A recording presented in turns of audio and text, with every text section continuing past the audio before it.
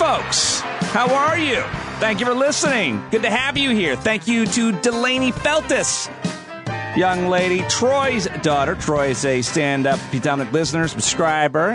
Delaney often joins us at our Thursday night hangouts, where it's adults sometimes saying really inappropriate things and cool parents who really just don't care and bring their kids. Thank you, Delaney. That was awesome. If you or your kid wants to record an opening for the show, an introduction like that, send it my way. That was great. I'd love to have more of them. standupwithpete@gmail.com. Very happy to have you here on a Monday. It is the first episode of Stand Up in the month of May. I hope you had a great weekend. It's May 3rd as I tape this. Stand Up with Pete Dominic Daily, bringing you the best guest experts, analysts, and all-around interesting folks I can find each and every day, because I got a long list, and it's always growing. Let me know who you want to hear on the program today. Dr. Myrton Running Wolf will join me to talk about Rick Santorum's comments about Native Americans' lack of a contribution to American culture, racism in America, and more. Great conversation with Mert coming your way. Thank you to everybody who reached out to me, because I begged you to reach out to me. On Friday, which was the day after I got my second vaccine, my second dose of the old Moderna juice, little Moderna smoothie in the old arm ski, I did good. I mean, I didn't have any major side effects. I was lethargic, so I didn't really do anything on Friday. I just kind of sat around, which was super weird. I watched that Amazon Prime Tom Clancy movie with the beautiful Michael B. Jordan. It was pretty good. What is it? Without Remorse or something. I don't know. And then Saturday, I went up and met my childhood BFF, Alex Ciota, who is a virologist. I can't say that word. Up in Albany at the Wadsworth Center, working for the state of New York, studying mosquito-borne viruses. And well, we haven't seen each other. We met when we were 7 years old on my street. We were neighbors growing up, and we were best friends and still are, and I haven't seen him since the pandemic broke out, and so that was great. We met in between Saratoga, where he lives, and just north of New York City, where I live, and we went zip-lining at Hunter Mountain, and it was a lot of fun. We hung out. We had some drinks. We had some good food. We went for a little hike at the Catterskill Falls. It was fantastic. I hope you had a great weekend. Hope you got outside. Thank you for the vitamin N pictures. So many of you sent me them over the weekend, but I can always use more.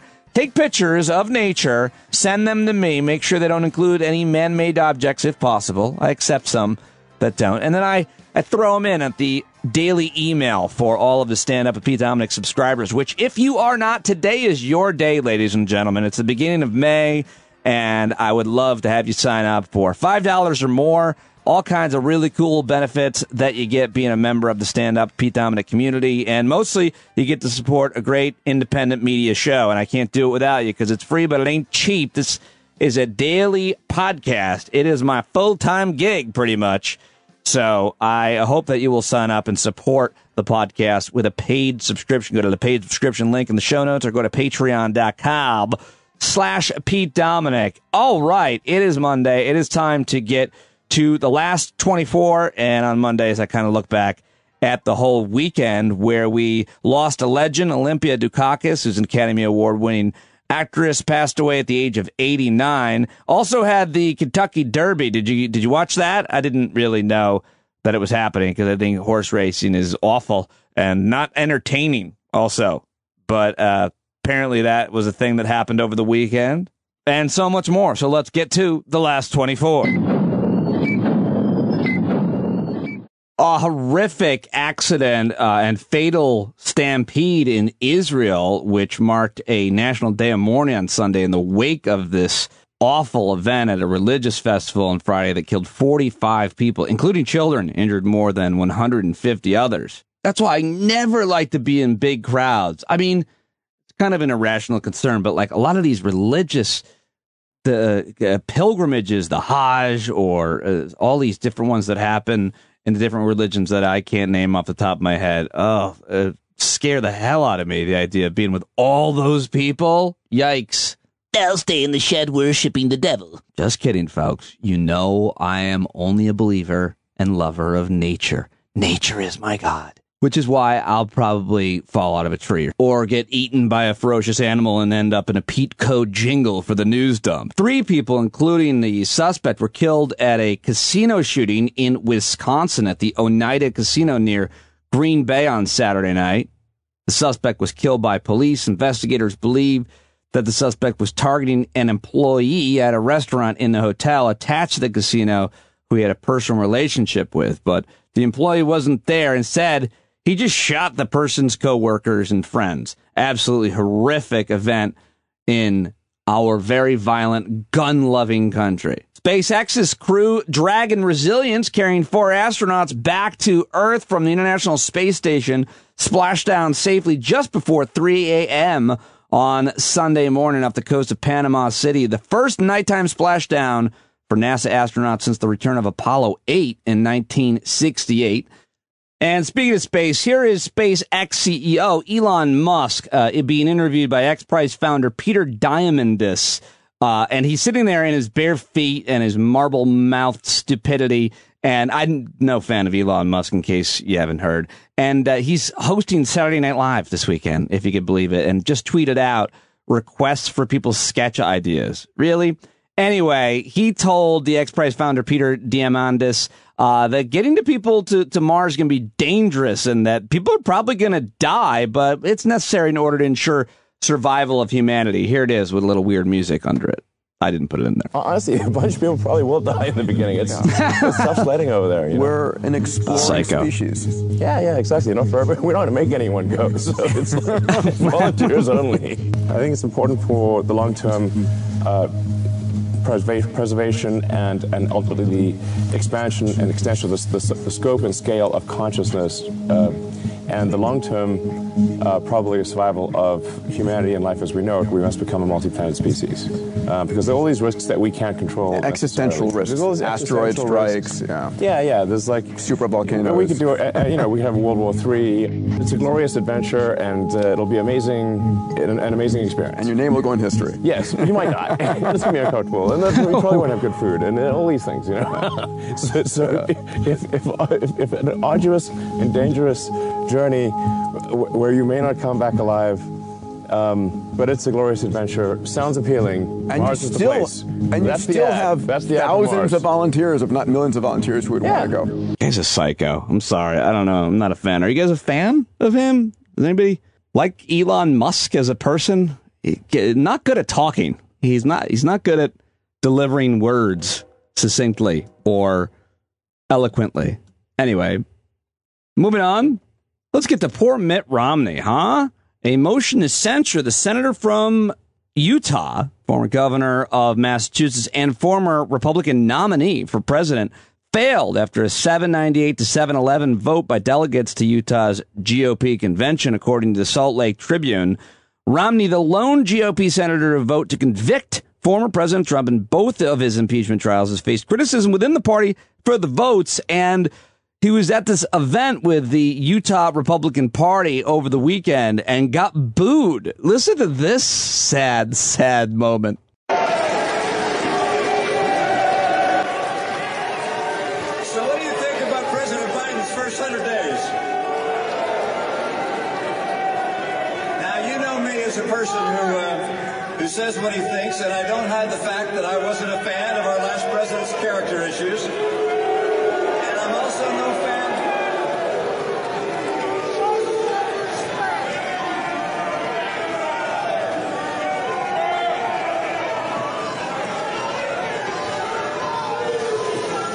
Aren't you embarrassed? And I'm also no fan of. He said, "Aren't you embarrassed?" to somebody. No, you should be. They hate you.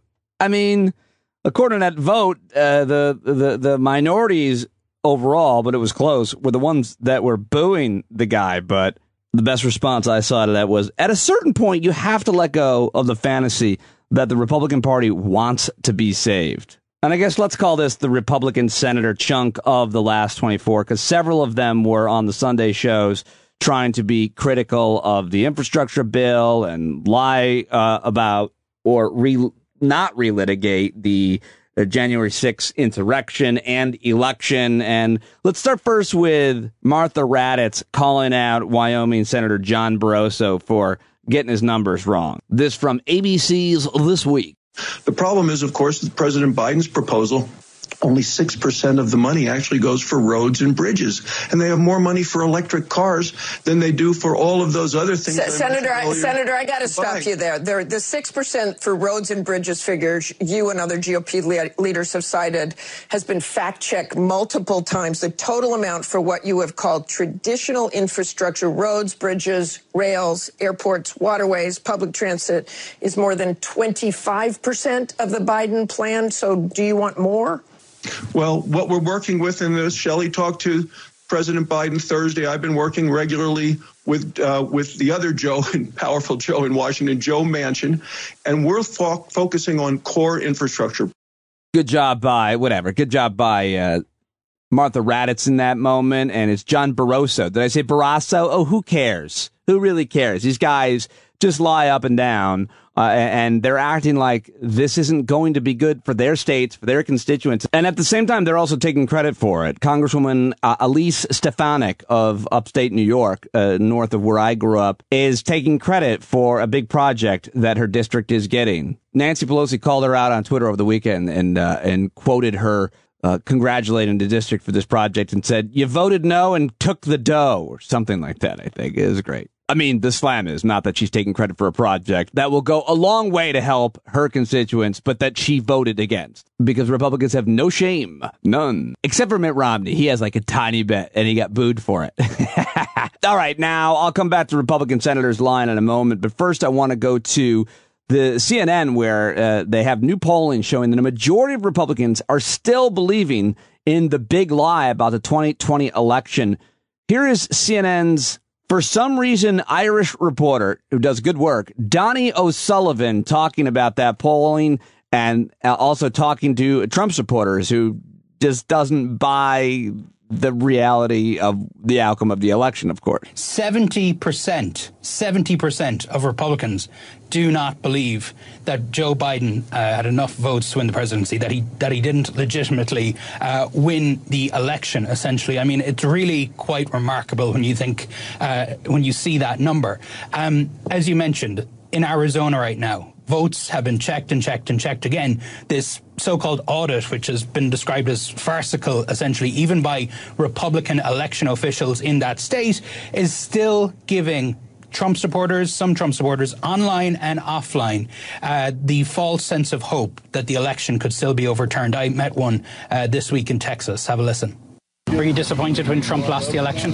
I was disappointed in the lack of truth and the election fraud that took place within it. And it's coming out right now in Arizona, and it's going to be a domino effect to the truth that's moving forward. What happens after that, I don't know, but I know that the truth is there's only so many voters that are in one county that can vote, and the numbers far exceed that. It's common sense mathematics.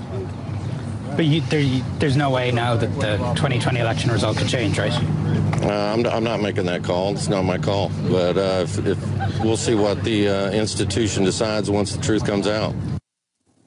And Jim, look, this is silly stuff, frankly. I mean, but it can't be ignored, unfortunately. These are the exact same conspiracy theories that helped fuel the January 6th insurrection.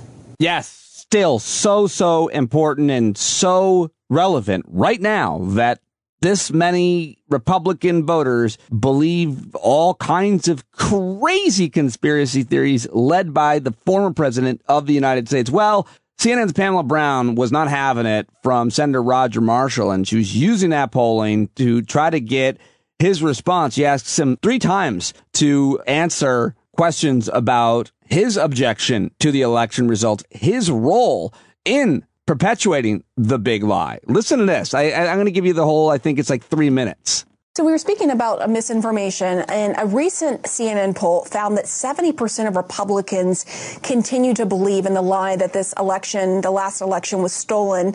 You voted to toss out millions of votes in Arizona and Pennsylvania. You also joined onto the Texas lawsuit attempting to throw out votes cast in 4 states. I'm curious, looking back, do you have any regrets about your actions and any concern that they contributed to misinformation about the election? Look, Pamela, we're just so ready to move on. I made a decision based upon the facts that I knew at that point in time. I was concerned then, and I still am today, that 6 states broke their own laws or their own constitution. But it's time to move on. It's time for this country to heal. It's time for a spirit of forgiveness to be happening. It's time for this country to work together and focus on the goals that we can solve together. We've got plenty of challenges right now. We're making great progress coming out of this COVID virus. The economy's bounced back. It's time to move on. It's time to move on, and I see your point there, but also it's also important to hold people, lawmakers, accountable for their actions, and this obviously was a decision that you had made. And I'm just curious, as we try to move on, but also look at the ripple effect from what happened there with the election. How do those actions square with your Republican values as limited government, states' rights, federalism? How does that line up with wanting to throw out millions of votes, advocating for millions of votes to be thrown out in several states? Yeah, Pamela, we want voting to be easier, cheating to be harder. So I think by us standing up to our concerns about those elections, about the election integrity, is force those states with their problems to come back to the table and have those legislatures work together to make sure we had safer elections with higher integrity. Again, making it easier to vote but harder to cheat. So in my heart, I did what I thought was the right thing, and I think the country's moving in a better direction. Okay, and I'm just going to press one more time on that, and then I know we do have to move on. But the Constitution gives the states rights to certify the results. These states, Arizona and Pennsylvania, did certify the results. That is what the Constitution allows, but you had voted to throw out those votes that they had certified. So again, I'm just curious how it aligns with your views as a Republican on states' rights.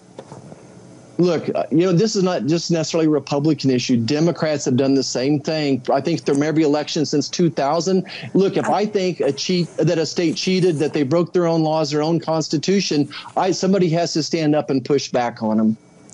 But there was no evidence of widespread fraud, as you well know, from both sides of the aisle. People said that there was no evidence of it. So what were you basing that on? Based upon that they broke their own laws and their own constitution. So therefore, we don't know how much fraud or cheating there was or wasn't. All I ever asked for is let's get all the evidence into one room at the same time and have this discussion so we could restore election integrity once again. And right now, America doesn't have much faith in the election process or much faith in the integrity. But do you see why a big reason they wouldn't is because lawmakers, elected officials, were coming out and questioning it and sowing doubt when the courts were the ones, all these laws, as you well know, they had been litigated. They went through the court system and so forth. So you may not have liked them. You may have said, well, this isn't, reflect the legislature didn't do that. It was the elected, executives in these states that made these rule changes. I don't like that. But it was all litigated. So does it concern you that so many Americans still don't have faith based on the actions and rhetoric from elected leaders? Pamela, we're kind of going in a circular argument, and I'm not, wanting to make this an argument. I stand beside what I said, that I thought that there was fraud from the standpoint that the states didn't follow their own constitution and their own laws. Somebody has to stand up and say that's not right, and I felt like it was my job to do that.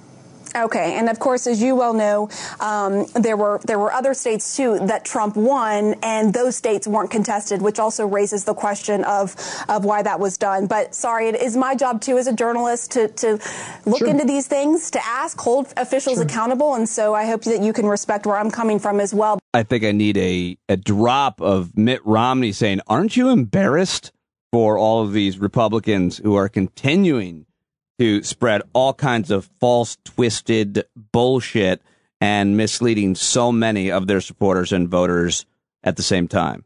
And nowhere is that happening more right now than in Arizona. I hope that you're following that story where they're doing an illegitimate audit, or as it's being called, a fraudit. Ha!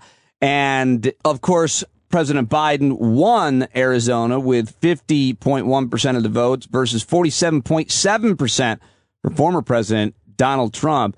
But this fraudit is being led by, I'm sure you know a lot about this story. Did you know that in addition to recounting these ballots by hand, they're now also running them under an ultraviolet light? Because that's what the QAnon conspiracy theorists said, that there was going to be some kind of watermark here. Anyway, over the weekend, the best of the Sunday shows, Velshi, I think, he had the former Attorney General of Arizona, Grant Woods, who's not even a Republican anymore. I just thought this was great. Outside the false equivalency that there are crazy conspiracy theorists in Congress that are also Democrats, that was bullshit, and I hate when that happens. But the rest of this, I really liked how he explains it and takes a look at what's happened to his former party and in his state of Arizona with this fraudit. Woods switched party affiliation from Republican to Democrat in 2018. And Grant, of course, I'm honored and thankful that you get up so early for us. It's quite early where you are. But what a thing that's going on in Arizona. We've seen a lot of silly things going on with respect to vote counting in states, but the Arizona thing seems to cross a few lines in terms of access to reporters to cover it, in terms of the idea that the rules have been set by a company, not a government, not elected officials, and in terms of the fact that the head of that company seems to support the big lie of a stolen election. It's good to see you, Howie. Last time I was with you, you were standing out in the middle of the desert with a cowboy hat on, right. Freezing. Sun was coming up. And I told you, what did I tell you? I said, write it down. Joe Biden's going to win Arizona. Right. I don't know. These people just can't get over it. They lost. In every election, somebody loses, and most people can take it, and some people can't. So I agree with you. This is totally over the line. It's totally out of control. These are not just, look, I have been a lifelong Republican until Trump. And we've always had a few of these people, as do the Democrats, who are on the fringe, and they're pretty wacky, and they were on the fringe. Now they're in charge. Now they're there front and center. I mean, this has been sponsored primarily by the president of the Arizona Senate, and obviously she has the support of her fellow Republicans there. They've taken the old state fairgrounds, where I've gone every year there to go, ride some probably unsafe rides and play carnival games that are, half of them are rigged. And they fit right in there, I'll have to say. And they bring in this company. You can't make it up. The ninjas are here. Yesterday, Ali, it was exposed by the Arizona Republic reporter, who was allowed in briefly, that one of the people counting votes is this guy, former Representative Kern from Arizona. Now, just take a look at this to show you how crazy it is. This guy has been totally wacky on every crazy election theory possible. He was there on January 6th. He's an insurrectionist. He was at the rally. There's footage of him at the Capitol. And he was also on the ballot, and he lost. And there was a photo. There he was yesterday. He's one of the ones counting ballots. He had a pen in hand. So this is an unbiased count to make sure everything was fair. And you have one of the insurrectionists who is looking at his own name on a ballot. The whole thing is a sham. And all I can tell you is, by the way, the Arizona Republic reporter, after they reported that, was kicked out of the arena. I mean, that analysis and his take is just great, outside of his point that there are Democrats that are on the fringe. There aren't. I mean, some radical theories, but they don't believe in things that aren't happening, and don't not believe in things that are happening. And I think that's one of the big differences. Okay, also on this Arizona issue, Cindy McCain was on CNN with Jake Tapper. Here she is. So let me ask you about this bizarre episode going on in your home state 6 months after the election. Republicans in Arizona doing something. It's just downright bizarre. They brought in a guy who's an election liar to lead an audit of ballots from Maricopa County, even though the election board there is led by Republicans. They're using ultraviolet light and other methods to examine ballots, looking for evidence of voter fraud. Obviously, the same lie that fueled the January 6th attack on the Capitol. What do you make of all this? Is the Arizona Republican Party undermining democracy? Oh, listen, the whole thing is ludicrous. Quite frankly, it's ludicrous. And this also comes from a state party in Arizona that refused to be audited themselves on votes that were cast within their own party communications. So, the election is over. Biden won. I know many of them don't like the outcome, but, elections have consequences. And so this does not surprise me. Things are just aloof and crazy out there right now with regards to the election.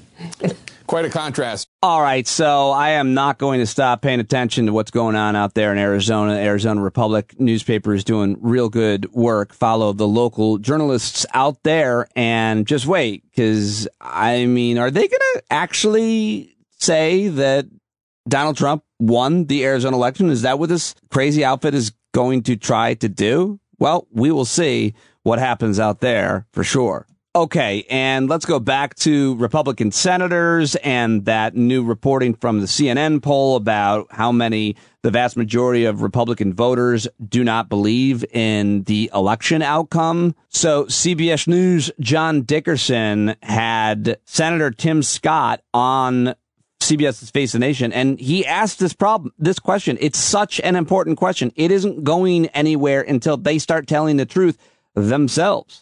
And, of course, Senator Tim Scott doesn't answer John Dickerson's very important and very relevant question. I want to get you on the record about one final thing, if I may, Senator. You talked about having an honest conversation about common sense and common ground.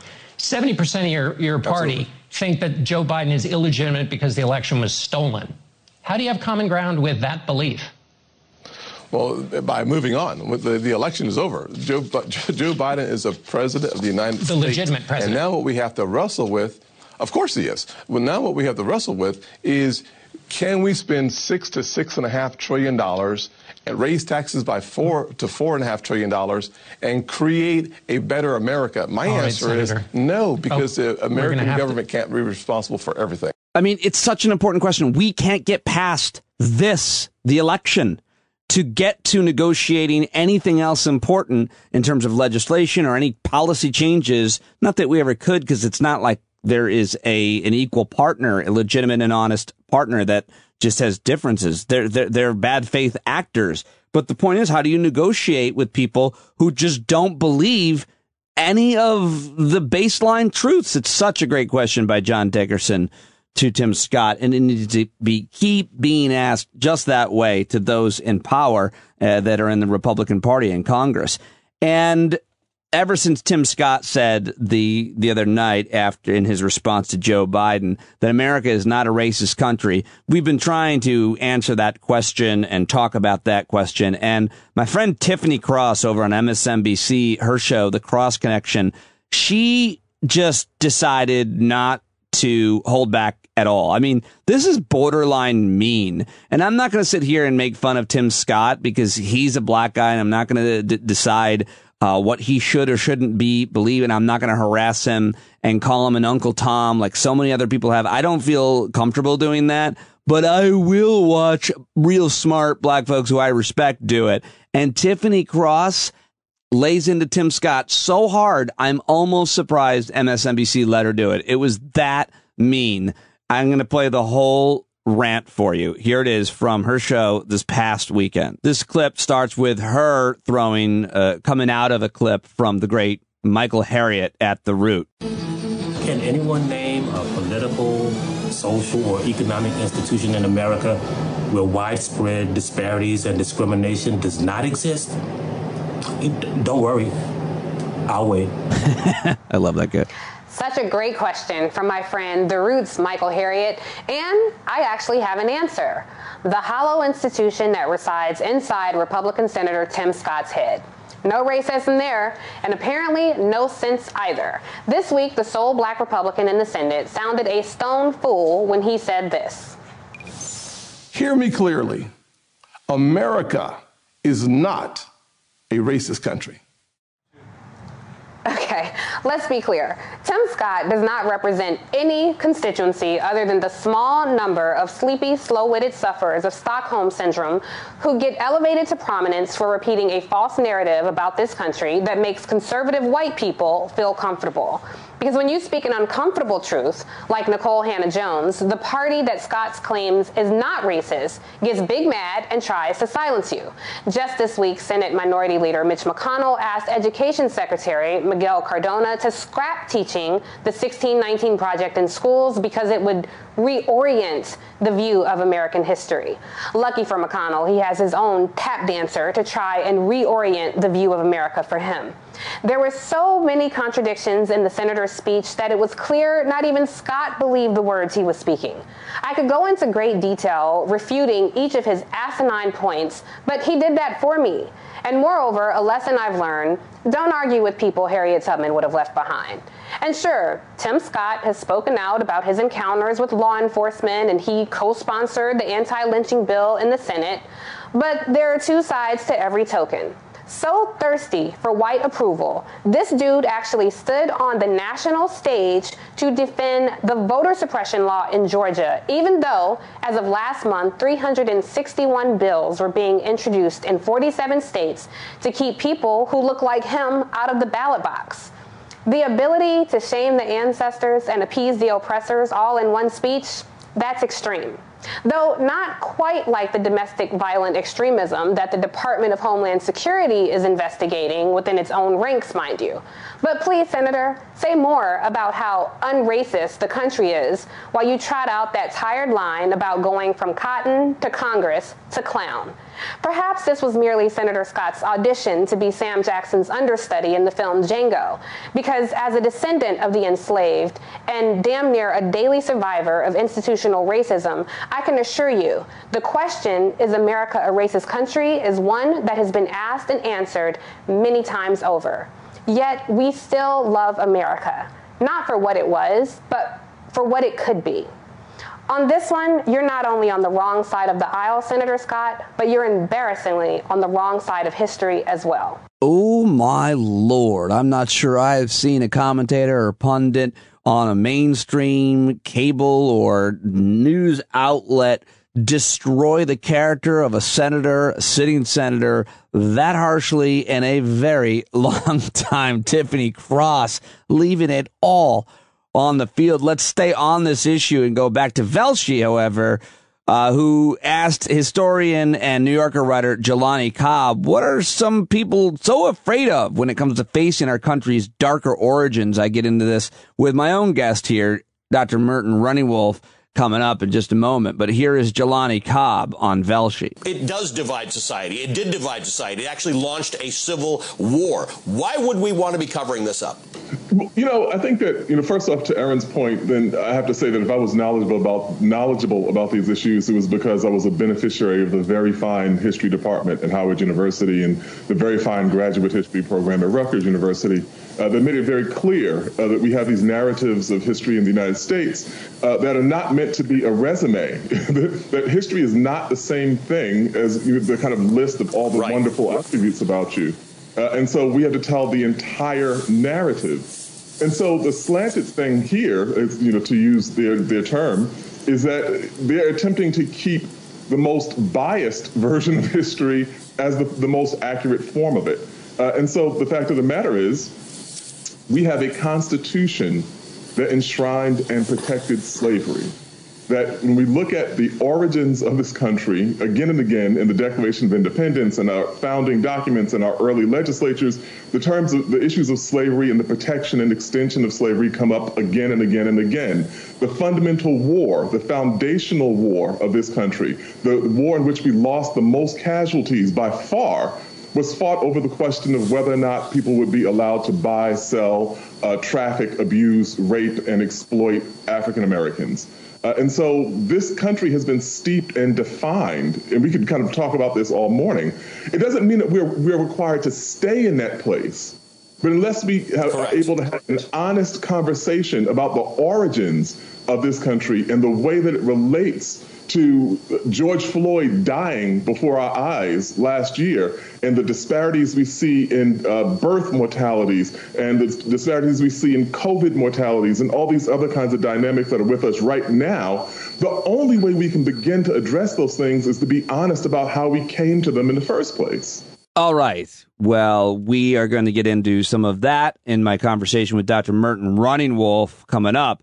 But I want to finally move on to COVID-related headlines. I've got a couple just quick clips to play for you. But first of all, good news, 100 million Americans have been fully vaccinated against COVID-19. White House COVID-19 coordinator Jeff Zients said Friday that 100 million Americans have now been fully vaccinated against COVID-19, nearly double 55 million Americans who have been fully vaccinated as of the end of March. So that's really good news. The Biden administration announced they would restrict travel from India amid the COVID-19 surge there, beginning May 4th. In light of extraordinary high COVID-19 caseloads and multiple variants circulating there, the White House confirmed this on Friday. The policy won't apply to American citizens. And in India is where we find our next guest, who is a Washington Post opinion writer, and she had a very powerful commentary on Velshi, going back one more time to the great well of his guests on MSNBC. Here is Barkha Dutt on Velshi from India, where at least 211,000 people have died. She's been on the front lines covering the pandemic in India. And just this week, the story hit very close to home. Barkha, thank you for being with us this morning. Tell us what the situation is, please. Thank you, Ali, for having me. And yes, as you said, the news came home for me this week. I was just telling a friend that like an oncologist who gets cancer or a dermatologist who battles skin disease, I became the story I've been reporting for 15 months when I lost my father in his 80s to COVID. Though being of relative privilege in this country, I was able to provide for him health care, get him a hospital bed and the best medical treatment. Just to get him to hospital was a nightmare. To find a private ambulance, not the hospitals, but because the hospital was overstretched and busy, but the ambulance that came was a rickety old car. Its cylinder did not have the mask it needed to administer the oxygen properly. My father's levels plummeted perilously by the time we reached hospital, and we lost him. When we went to cremate him, like so many other families I've been reporting on, and I'm seeing those images of the cremations that you're playing on your screen, there wasn't space at the cremation ground. We had to seek the help of the police to cremate him.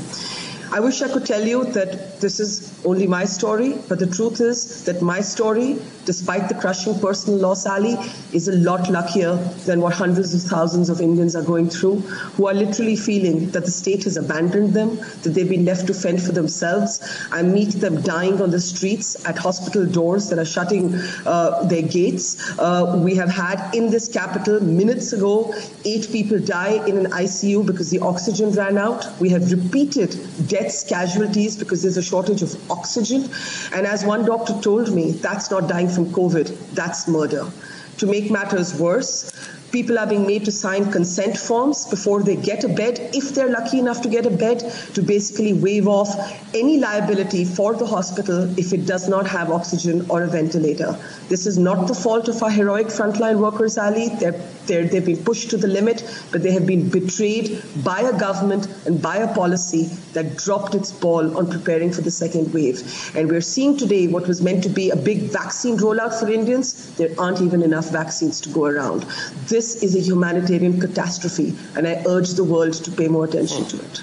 Urging the world to pay more attention to what is happening in India. That's award-winning journalist, opinion columnist, The Washington Post, Barkha Dutt, on the front lines covering the pandemic in India on MSNBC's Velshi. Okay, lastly, what I've got for you is disgraced former general Mike Flynn, who over the weekend showed up at a pro-Trump rally in South Carolina, an event called Bikers for Trump that was held at the Honky Tonk Saloon. And it was sponsored by this Lynn Wood nutjob, who just said he was in the White House and that Trump is still there and is at the Oval Office. He just tweeted pictures out of Trump still in the Oval Office. They're just old pictures of Trump in the old Oval Office. Anyway, Mike Flynn has completely disgraced himself, his family, and the Flynn name. I mean, anybody named Flynn. My friend comedian Kevin Flynn should be embarrassed by Michael Flynn. And he did even more of it when he appears to forget the words of the Pledge of Allegiance. But don't worry, he always forgets like the QAnon mantra, but he forgot the words of the pledge here. Take a listen. Listen, I'm going to say the Pledge of Allegiance. You're going to say it along with me. And I want you to hear, not just listen, I want you to hear every single word of the Pledge of Allegiance. That is our pledge to each other. That is our pledge to this country. It's a Pledge of Allegiance to the United States of America. So put your hand over your heart. Take your hats off there. Take your hats off. That's an order, right? Place your hand over your heart. I pledge allegiance to the flag of the United States of America, individual, with one nation, under God, indivisible, with liberty and justice for all. God bless you. Wow. I mean, he made a huge deal out of listening to the words and take your hat off and really tune in to what I'm saying as I forget the pledge. All right. Well, that was a big, long opening news segment, and I still have a news dump for you, and then my guest, Dr. Myrton Running Wolf, coming up. But here we go. It's time for everything else that I can find. It's your news dump with another great jingle from listener subscriber Pete Coe. NRA President Elephant Hunting Chump. We hope he's gored by tusks on today's news dump. Yes! Yes! Get him! Oh, that was awesome, Pete. Thank you. I actually requested that an elephant kill Wayne LaPierre in a news dump jingle. So you nailed it again, Pete. Thank you very much. Oh, terrible news coming out of San Diego. The San Diego Union Tribune reporting late on Sunday night, or early evening, I should say. 3 people died and more than 24 were hospitalized when a boat capsized near San Diego. Officials say they suspected the boat was smuggling people into the U.S. It is a dangerous, dangerous journey to try to get into this country. Apparently, 27 people were hospitalized with varying degrees of injuries. Emergency crews were called around 10:30 Sunday morning. Lifeguards pulled people out of the water, some of whom needed CPR. Just crazy what happened out there. Terrible situation. Let's take a moment to be grateful for all that we have. And all that I have is more news for you in the news dump, none of which is going to be nearly as horrific as that, I promise. English soccer fans demanding the removal of Manchester United's American owners stormed the field on Sunday before the game against Liverpool, causing its postponement. About 10,000 protesters carrying signs and flares gathered at a team hotel, as well as Old Trafford, which is the stadium. And the Premier League game was postponed, and police dispersed the crowd around the scheduled start time. This is a pretty interesting story, what's happening over there. You don't see that type of a protest over a decision that professional sports teams make here in America. I don't think we take anything as seriously as the British take soccer, but what the hell do I know? Well, this is good news. A new poll saying the country's pretty optimistic after Joe Biden's first 100 days. Nearly 2/3 of Americans say the country is headed in the right direction. 64% are optimistic about the direction of the country in the new poll. And in a somewhat related story, household income soared a record 21% in the month of March, according to the Commerce Department on Friday. Oh, and here's more good news. The Biden administration canceled the border wall projects initiated by former President Donald Trump and is giving the money back to the Department of Defense. He shouldn't have. He should have taken that $10 billion and given it to any number of the other programs that he's working on. The Department of Defense has enough money, according to me. A lawmaker in Oregon who opened the state capitol, literally opened the door to far-right protesters, is now facing charges. Oregon State Rep Mike Neerman, who is a Republican there, allowed far-right demonstrators to breach the Capitol in December, and now he is facing criminal charges. Good. I mean, at what job would you let people break into your job? Would you open the door for them? There's not too many, that you would sneak people in that want to do damage at your company, at your business, at your place of work. Just whether you're a teacher or you work at a TV station or in the Capitol. It's just a terrible thing that he did, of course. What would he possibly thinking? All right, the TSA is extending the mask mandate aboard flights through summer as travel increases. NPR says wearing a face mask will continue to be a requirement at airports, aboard commercial flights, and on other public transportation across the country through the summer. The federal mask mandate, which is set to expire on May 11th, is going to now remain in effect through September 13th, according to updated guidance issued by the TSA. I'm fine. I don't know about it. And finally, like I said at the top of the show, this is the first episode of May, and May 1st, of course, is May Day, and protests surge in cities around the world for May Day as demonstrators called for better working protections and other causes. They come as COVID-19 and a stumbling economy continues to disrupt the world. Again, looking at NPR's reporting and reading from it. May 1st marks International Labor Day, which commemorates laborers and the working class.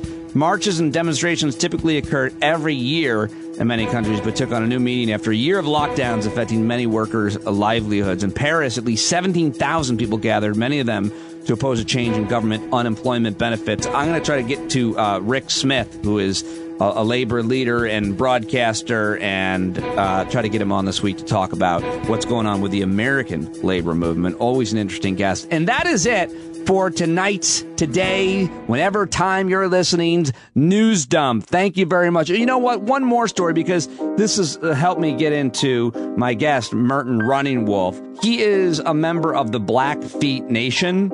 And before I introduce him, just a story about the Blackfeet in the news I saw today. They have shared their COVID vaccines with Canadians. Yeah, Canadian news reporting the Canadian-U.S. border near Cardston was flooded with people hoping to get their hands on either a Pfizer or Moderna COVID-19 vaccine. Blackfeet Nation has vaccinated the vast majority of its members and has since decided to share some of the world's most sought-after substances with Canadians who have been waiting to get either their first or second shot. And roughly 750 people were vaccinated in a similar effort last week from members of the Blackfoot Confederacy and residents of Cardston. Anyway, that is the tribe that my friend Myrton Running Wolf is enrolled in, is a member of, and so I just thought I would mention that news story as I introduce him here. First and foremost, my guest, Dr. Myrton Running Wolf, and I met and were classmates at the American Musical and Dramatic Academy way the hell back in the late 90s. And we then both lived and hung out together in New York City. We were both personal trainers for a short bit as we pursued our careers in entertainment. And he has had a hell of a career. He has acted, he has directed, he has written, and he has certainly gotten a whole bunch of degrees all at the same time. He's now an assistant professor at the University of Nevada, Reno. He's got a PhD from Stanford, a master's from NYU, and also another master's of fine arts from University of Southern California School of Cinematic Arts. And just an amazing guy who's led an amazing life, and we've always been great friends. We certainly lost touch for years, but always kept tabs on each other. That is for sure. And it was great catching up with him for the second time on the podcast to talk about Rick Santorum's comments about a lack of contribution from Native Americans, as well as a whole bunch of other issues. We had about an hour and 15-minute conversation. I leave it all here for you now. And I can't plug any social media because he is not on it, but I will forward him any emails, any thoughts you have. So email me and I will send them over to Dr. Myrton Running Wolf. Right now, my email is, as always, standupwithpete@gmail.com. Here we go. Dr. Myrton Running Wolf, everybody, back on the show. The folks loved you the first time, pal. It's great to get you back. Thank you so much. It was awesome, man. It was awesome. It was good to hear your voice, too, again. Yes. Connected for a while. Yeah, that's one of the great things about the pandemic, which, by the way, Mert, I've loved. Mm-hmm. You've loved the pandemic? Loved it. Man. Hate like that it's ending. Outside of the nightmare of death and fear, like there are things I miss and stuff, and I don't love wearing a mask and all that. I've just loved a lot of the lifestyle. Hey, man, seriously, like being able to like drive on the freeways without, bumper to bumper traffic. Sure. Yep. Loving it. Although, go ahead. I'm sorry. Well, I was just going to say that the thing that made me say that is that I've connected for the first time with a lot of people through the show, but I've reconnected with people like you, and it's been great. Yeah. Seriously. Yeah. And just, really smooth segue is to go back to the freeway thing. Even though there's less traffic, there are people that are doing 250,000 miles an hour on the freeway. Oh, really? Which makes it a little bit more exciting, I guess. I mean, you can get from here to there faster, but you may actually be hit by a comet on the way to work. A comet. See, I haven't even driven enough to notice it, but you also drive on those big highways out west too. I do. But I haven't even. Definitely less traffic is a bonus, though. Anyway, so I want to. There was two. Like, I wanted to reach out to you to talk about, just get your reaction to Rick Santorum's comments, and then about the same time I want to reach out. You had posted this article at Native News Online titled "Abducted and Erased by Hollywood's White Saviors," or "The News of the World: Abducted and Erased by Hollywood's White Saviors," which is Tom Hanks' new film. And then you talk about some other films in the industry as a whole, and it's a great article. So I want to get into all of that, but reminding folks about you and your life and your past before we get to some of that. And in case they didn't hear our first chat, you grew up where? I grew up both in Montana on the Blackfeet Indian Reservation and Browning, Montana. But my mom didn't want to raise us on the Blackfeet Reservation. At least she didn't want us to go to school there. So she was in Los Angeles, and she didn't like Los Angeles, was on her way back. And she stopped in northern Nevada, Reno, Lake Tahoe, a place called Minden, Gardnerville, Carson City area, kind of northern Nevada. And she raised us in northern Nevada during the school year. And then during the summers, we would go back and hang out with my grandmother in Browning, Montana. Why did she not want to raise you on the reservation? Yeah, violent place. So Browning, Montana kind of has a reputation of being, South Central, East Palo Alto, some of the worst part, Cabrini Green, but nobody really knows about it. But I think the thing that she was worried about, not only just like the violence that was there, but I believe at the time, Browning High School didn't have accreditation. Like some high schools, on different tribal communities and stuff, you could get a certificate of completion, but you couldn't get a high school diploma. The certificate of completion would allow you then to apply to take the GRE. The GRE? No, GED. Sorry about that. The GED. So then if you wanted to go on to college, or if you needed something to show that you had completed high school equivalency, you could show them your GED. So that's what a lot of tribal high schools will give you, or at least back in that time they did. I think there are some still. What was like when you compare Browning, Montana to some of those other neighborhoods? What I think about that those neighborhoods have in common, you said Cabrini Green and Palo Alto, and what else did you say? But the point is, there's like a lot of organized crime or gangs. There's in some areas, and I know that. There are there's drug trafficking that happens there. There's also the missing and murdered Indigenous women's kind of problem that we're facing right now. Policing is really, really difficult there because there's not a whole lot of funding there.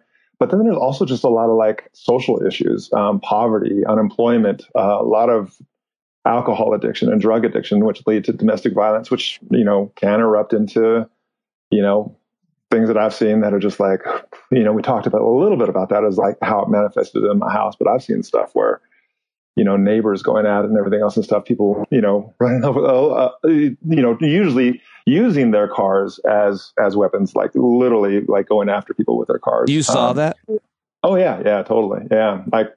I remember there was, a father, standing in the middle of the street, and his 12-year-old son had stolen the family van, and on a residential street, and this is on the res, this is in Browning, kid is doing 70 miles an hour down a 25 mile an hour thing, basically aiming for his dad. His dad is standing in the middle of the street saying, give me my car back. And the weird thing about that whole thing too is that the 12-year-old had a baby, maybe a 2 or 3 year old kid in the back seat in the car seat, going just back and forth, and then ended up missing his dad and running into a brick wall, basically, kind of one of those retaining walls that's probably 3 or 4 feet tall, and just ran into it.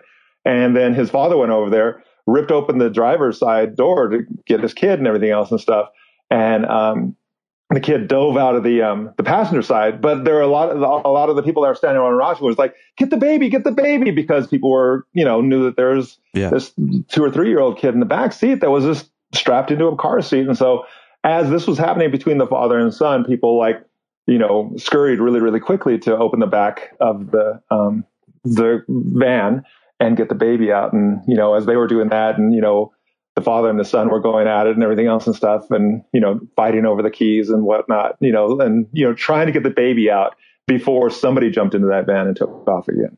As it's like, you know, basically, you know, gasping its last breath of the van because it just ran into a retaining wall.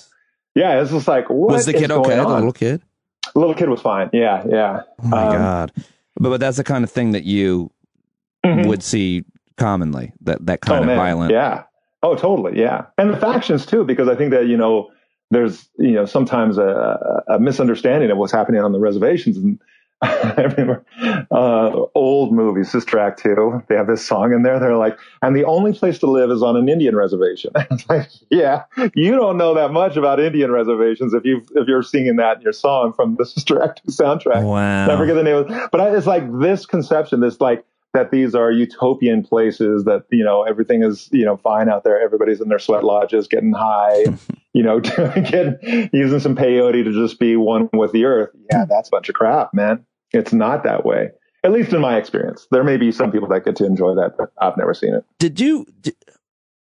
I was thinking about talking to you today, and I was like, you know what would be a really good question is, when did you realize who you were in terms of your ethnicity, in terms of your tribal status, in terms of your history? Was it the kind of thing that your mom talked about, or was it just something that you had to figure out on your own? And is that still something that you're thinking about? Like, was there a moment, was there a time when you realized that you were Blackfeet, you were Native American, you were a tribal person, and with that came whatever you would want to, however you would want to describe it. When did you figure out who you were in terms of your ethnicity? Yeah, I think that, you know, we used to like play games and everything else and stuff like that. And I remember, you know, my uncles, my aunts, and my cousins, because my mom is the youngest of her brothers and sisters. So we're the youngest cousins and the youngest nephews, and my sister and nieces. So we would get the crap knocked out of us by all of our, you know, in a fun way, in a teasing way, but sometimes it was aggressive. But I just remember my cousin holding me down and being like, you know, do the two knees on the arms and just holding you down. Yeah, that's fun. Thing. Like, I love that. Like, yeah, drip the spit into your face, then suck it back up. Fantastic. But we would do this thing, and like, if you could like overpower, it was just like take your fingertips and just drive them into the chest bone and make that hollow sound. Have you ever heard like dunk dunk dunk? And just keep it going. And I remember, if I can, God, who's the chief? And it would be like, and just getting that shit knocked out of your chest. And it's like, and you had to answer, I'm the chief, I'm the chief, I'm the chief. And then like, chief of what? Oh, I'm the chief of the tribe. What tribe? The Blackfeet tribe. You know, and you had to do this whole thing. And it was just kind of one of those kids games where either you're getting tickled or you're getting the crap knocked out of your chest until you actually got through the whole thing. So that was something that, but I think that more than anything else, my grandmother, who I'm named after, Myrton, she went to the Chemawa Indian School and ran away in the 3rd grade. And she ran from Salem, Oregon, all the way back to Warm Springs, Oregon in the 3rd grade because she was taken away from her family at that time. And she ran more than 100 miles. And as basically a 3rd grader, she ran because it was such a traumatic experience for her.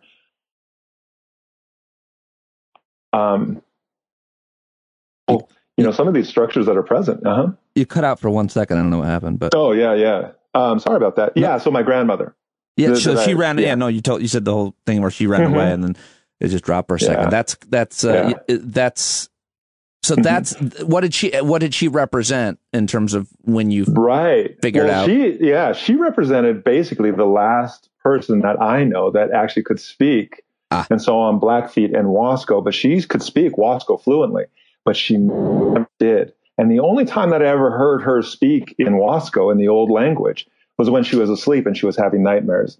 And then she would sing and freak us all out because it'd be in the middle of the night. And then she would call out to her old friends, ones that had died. And for her, there was also a certain sense of she was converted to Christianity, but there was a deep sense of who she was that was still tied to old traditional religious practices. And so she was this kind of like bridge between the old traditional ways and the forced assimilation. And she was afraid, you know, as a grown woman, as somebody that was in her 60s, 70s, 80s, into her 90s, she was afraid to speak the old language. And so it wasn't just fear. It also became this kind of like righteous stance that she took. She's like, oh, don't speak that. Don't speak that way. If people wanted to speak, in the old traditional way to her. Sometimes, if they were old friends and stuff, she would like, oh, okay, and she'd tolerate it.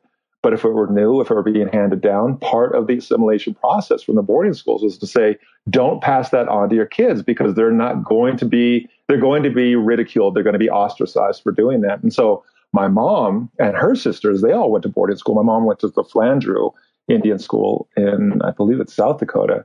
And she also went to Haskell, and Haskell was an American Indian boarding school, a residential school, agency school, set up by the government. And, going all the way back to Carlisle in 1879, it was set up by the military in order to forcefully assimilate American Indian children. And we don't know, most people don't know anything about this era that lasted until the 1980s.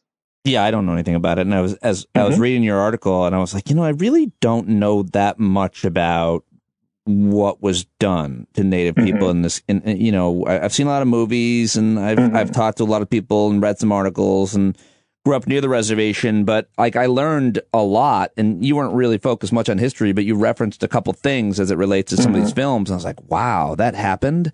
And my question to you is, when did you learn? I mean, it's not like to some extent you're saying, I mean, it was not meant to be taught. It was not meant to be passed down. So how do you learn the history of your people, and whether it be with your people or anywhere else? I mean, did you learn it in a more traditional academic setting later on in your life, or did you learn things growing up? I did both. So growing up, my sister and my mom really, because alcoholism and drug addiction played so heavily in my own life, my mother and my sister, they went at it. It was just really just a hard rivalry between my mom and my sister. And it was just, my mom was a single parent. And when my sister got into high school, my mom shipped her off to the Flandreau Indian School. And then my sister also went to the Chemawa Indian School in Oregon, and then also to the Stewart Indian School in Nevada. So my sister had all these different experiences with American Indian boarding schools. And I just was kind of assumed that was going to be my path too when I went to high school. And it wasn't, but I was super familiar with, I didn't visit my sister when she was in South Dakota, when she was at Flandreau, but I did visit her when she was at the Chemawa Indian School and at the Stewart Indian School. And those places were rough, man. And it wasn't like, I went to visit my sister in her dormitories, and it was just like straight out of like some hardcore film, man. Like the violence, like just this gang activity. Like there were gangs within the Stewart Indian School, different factions, just a rough high school. But it was all Indian kids, but there were, they were mixed tribes. We were Blackfeet and Wasco, but there was a lot of Washoe, Paiute, Shoshone, but they were from all over. And so they would, whatever kind of like way they wanted to identify, whether it was athletic teams or whether it was their tribal homes, which was a lot of what happened, they would get into. And I would watch, we would seriously, it was like this kind of low income ghetto mentality. You just go and you kind of kick back and you watch the street fight that's going on. And this shit was crazy, man. Sorry for cussing, but it was I just remember following my sister as she and her friends ran out of the dorm to take on another pack of, students and girls, mostly girls. And it was throw down, not kind of shoving matches and everything else. It was dirt and fists, hair and punches and everything. I was just and for me, that was kind of normal. And I was just what? But I was kind of in my mind, I was this is how you grow up. This, the story that I told last time and stuff, this type of violence was normal. And the expectation from my family, from my mom and from my aunts and uncles and everybody else was yeah, you better get ready, because this is what's in store for you. And so, when I grew up, I was just all right, we're going to go there. And growing up in low income housing and stuff. And, because when you move off the reservation, you don't move into the Ritz, you don't move into Beverly Hills. It's no, we were in, subsidized housing and low rent districts and stuff like that, where a lot of times the way that you think about building any kind of reputation is with your fists. And so this was the way. But then, once I went off to college and stuff, and nobody knew about the boarding schools. Nobody knew about forced assimilation. And I would try to have these talks about, because a lot of times, when you and I were at AMDA, when I first went to New York City, I remember some of our classmates, one in particular, she was well, Myrt, you come from a very noble people.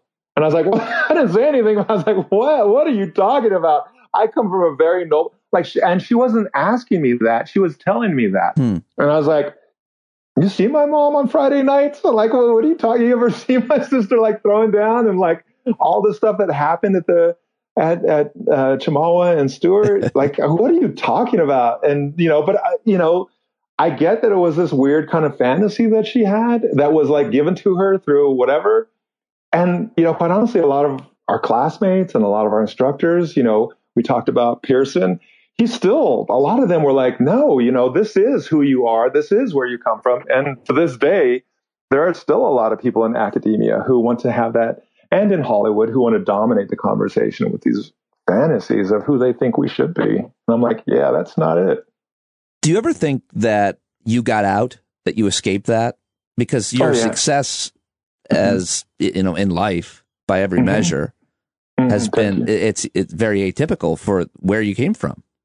Right? I mean, am I right to assume that? Oh, yeah, definitely. I think, well, it's interesting that, depending on which statistics you look at, that some people will say up to like 75% of American Indians don't live on tribal lands anymore on their reservation. So it's 25%. But the ones that I do know that reside on tribal lands and stuff like that, I would say, yes, definitely. There is. Right.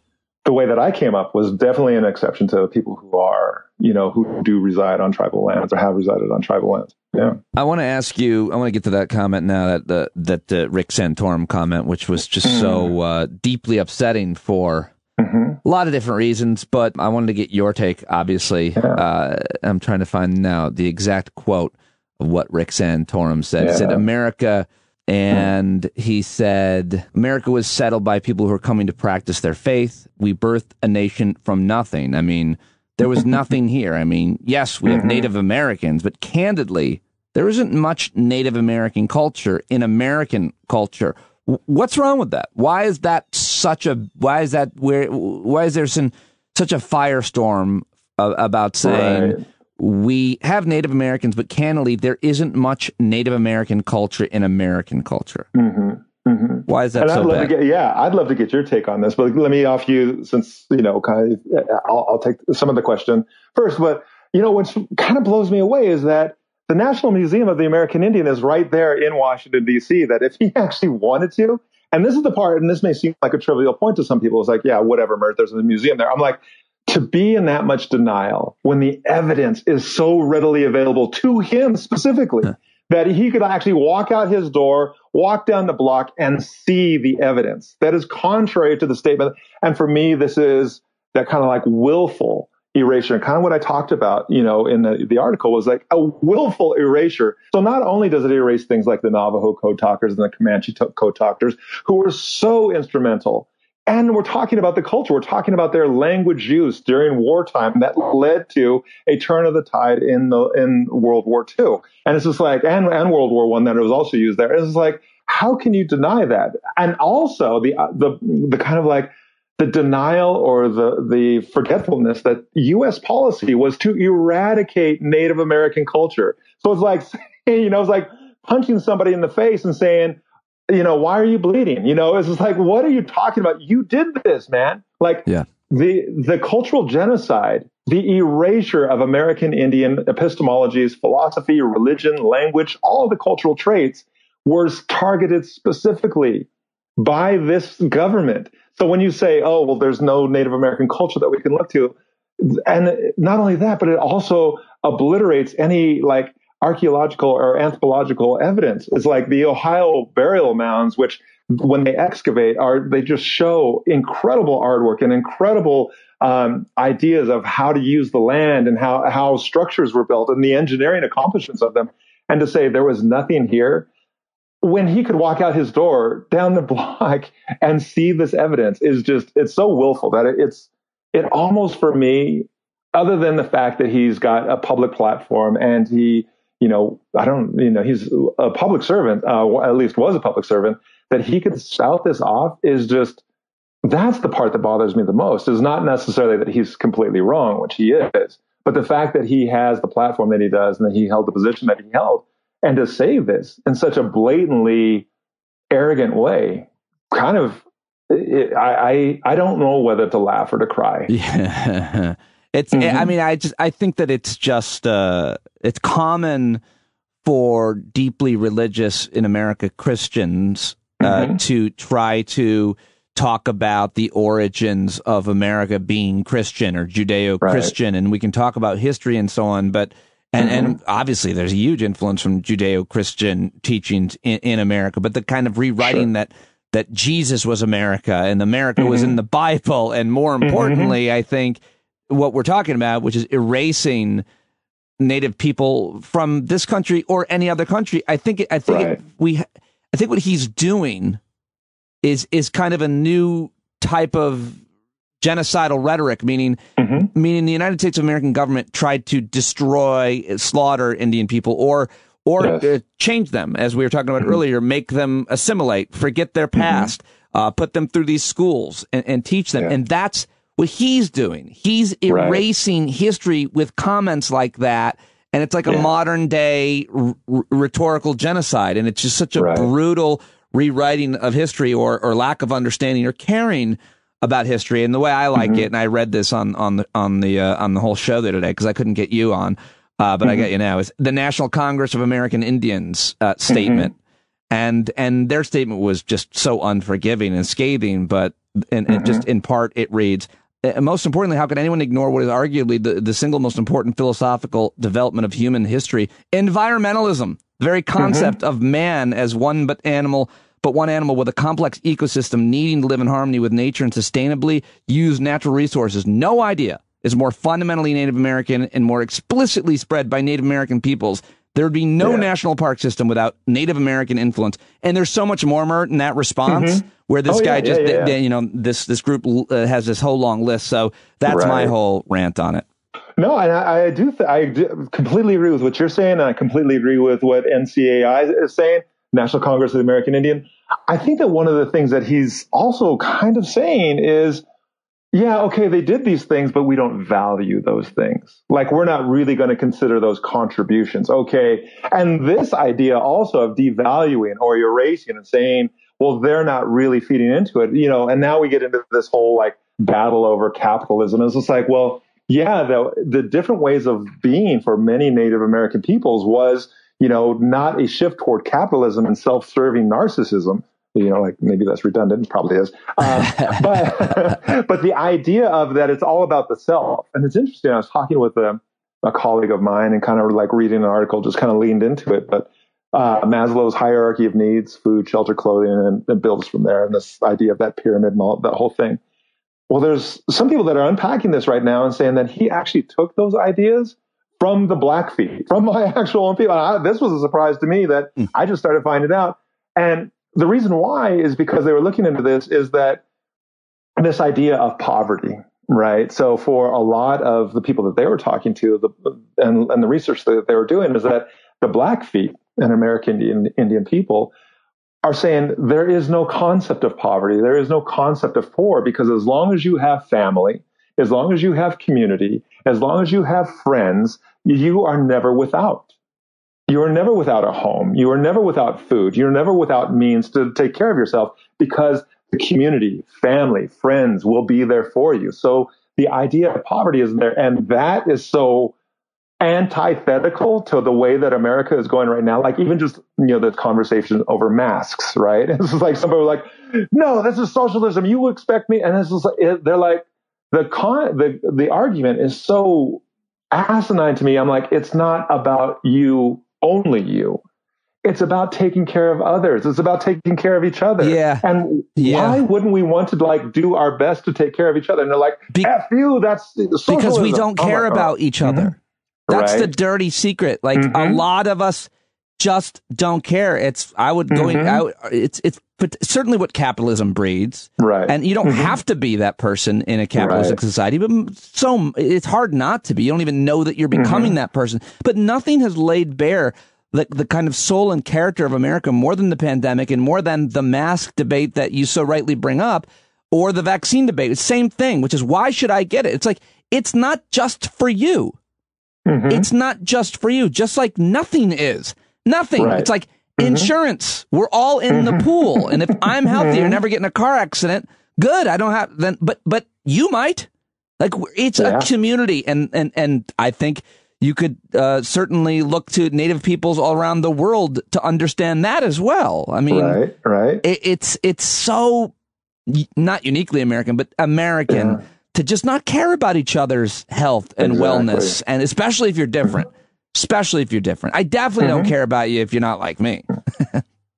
Right. No, that totally makes sense. And I think the thing that, you know, we hit on and we're talking about is, and what Santorum is kind of pushing forth is like, those values are quaint, right? It's a nice idea to care about your neighbors, but that doesn't contribute anything to and he calls it culture. That doesn't contribute anything to American culture. And I'm like, well, then maybe we would need to rethink how we're defining American culture, because right now we're ripping ourselves apart at the seams over everything, anything and everything. And I'm like, maybe we need to start thinking about these things in a different way. And for Santorum, he's like, no, you know, that's whatever, you know, this shit about taking care of each other and all this other stuff. No, we're not going to go there. That's not an American value. That's not American culture. That's antithetical to what America is. And I'm just like, well, then, you know, keep it, man. And in that sense, maybe, bro, Santorum, you know, maybe you're right then, man. Like, people that are interested in taking care of each other have nothing to contribute to the way that you want to see the world. And that for me is sad. And I ask, is that the kind of elected official? Is that the kind of person that we want to put and give this kind of platform that says, you're all out for yourself, man. Good luck to you. Yep. You know, and I think that, you know, when we look at what Maslow did and inverting this pyramid and saying, no, you know, the very first part is, you know, getting yourself food, getting yourself shelter, and getting yourself clothing was about the individual. But, you know, what these scholars are saying is that, no, that was not the that was not the foundation to be laid. The foundation to be laid was in dependence on each other, that these connections, they offer meaning, they offer purpose, they offer you a way of being in the world where you're not alone. And we've stepped away from that, and we devalue those things now, you know, and to a political kind of like angst, you know, and it's just like, and like you were saying about, you know, the different things, I'm like, we'll take down all traffic signs. Let's take down, because somehow I guess maybe the mentality is, and of course I'm, you know, kind of like being exaggerating stuff here, but you know, things will just work out if everybody's out for their own, right? Like, we'll come to an intersection and we'll work it out. You know, somehow we'll work it out. There won't be any assholes out there that'll just bust through that, you know, that intersection, you know, completely full of themselves to get into where they want to. No, stop signs are set up so that we actually have some kind of order, so we can navigate through our day-to-day lives in a way where we don't have to be afraid for our lives at every moment. Right. And it's weird to think about that as a stop sign, but it's just like, no, we've agreed upon this, guys, for the benefit of all of us, that when we come to a stop sign, if you read about like the old, you know, some of the old ways that people used to navigate intersections before traffic lights and stop signs, it was like they would have to get out of the car, you know, honk this horn like 3 times. If they had a firearm, they were supposed to discharge it 3 times, you know, then climb back into their car, and then they could proceed our physical world in a safer way. You could like toss that out and be like, oh yeah, fuck it. You know, we'll figure it out, and we're all really good people. So we'll look out for each other. And it's like, no. We know if we got rid of these things that actually help us to navigate the day to day, we would be at each other's throats even more so. Yeah. You know? Yeah. Very well said. I want to get to your piece that you wrote. Very interesting, at Native News Online. Everybody can find it linked in the show notes to today's episode.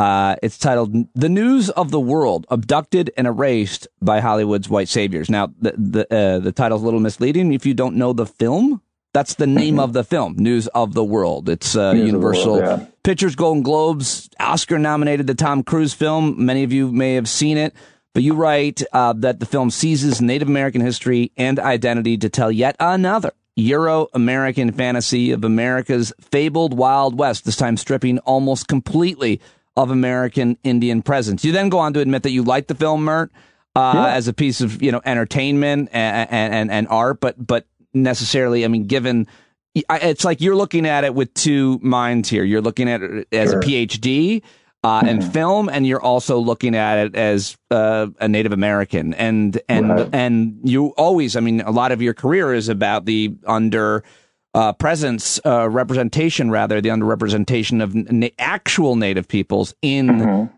film and entertainment and culture in general. So what happens in this, you go on to cite a bunch of different examples as to what's wrong with this film. So feel free to pick a few and tell me why it irked you, why it bothers you. Sure, More importantly, not why it bothers you, but why it's wrong, why it creates problems.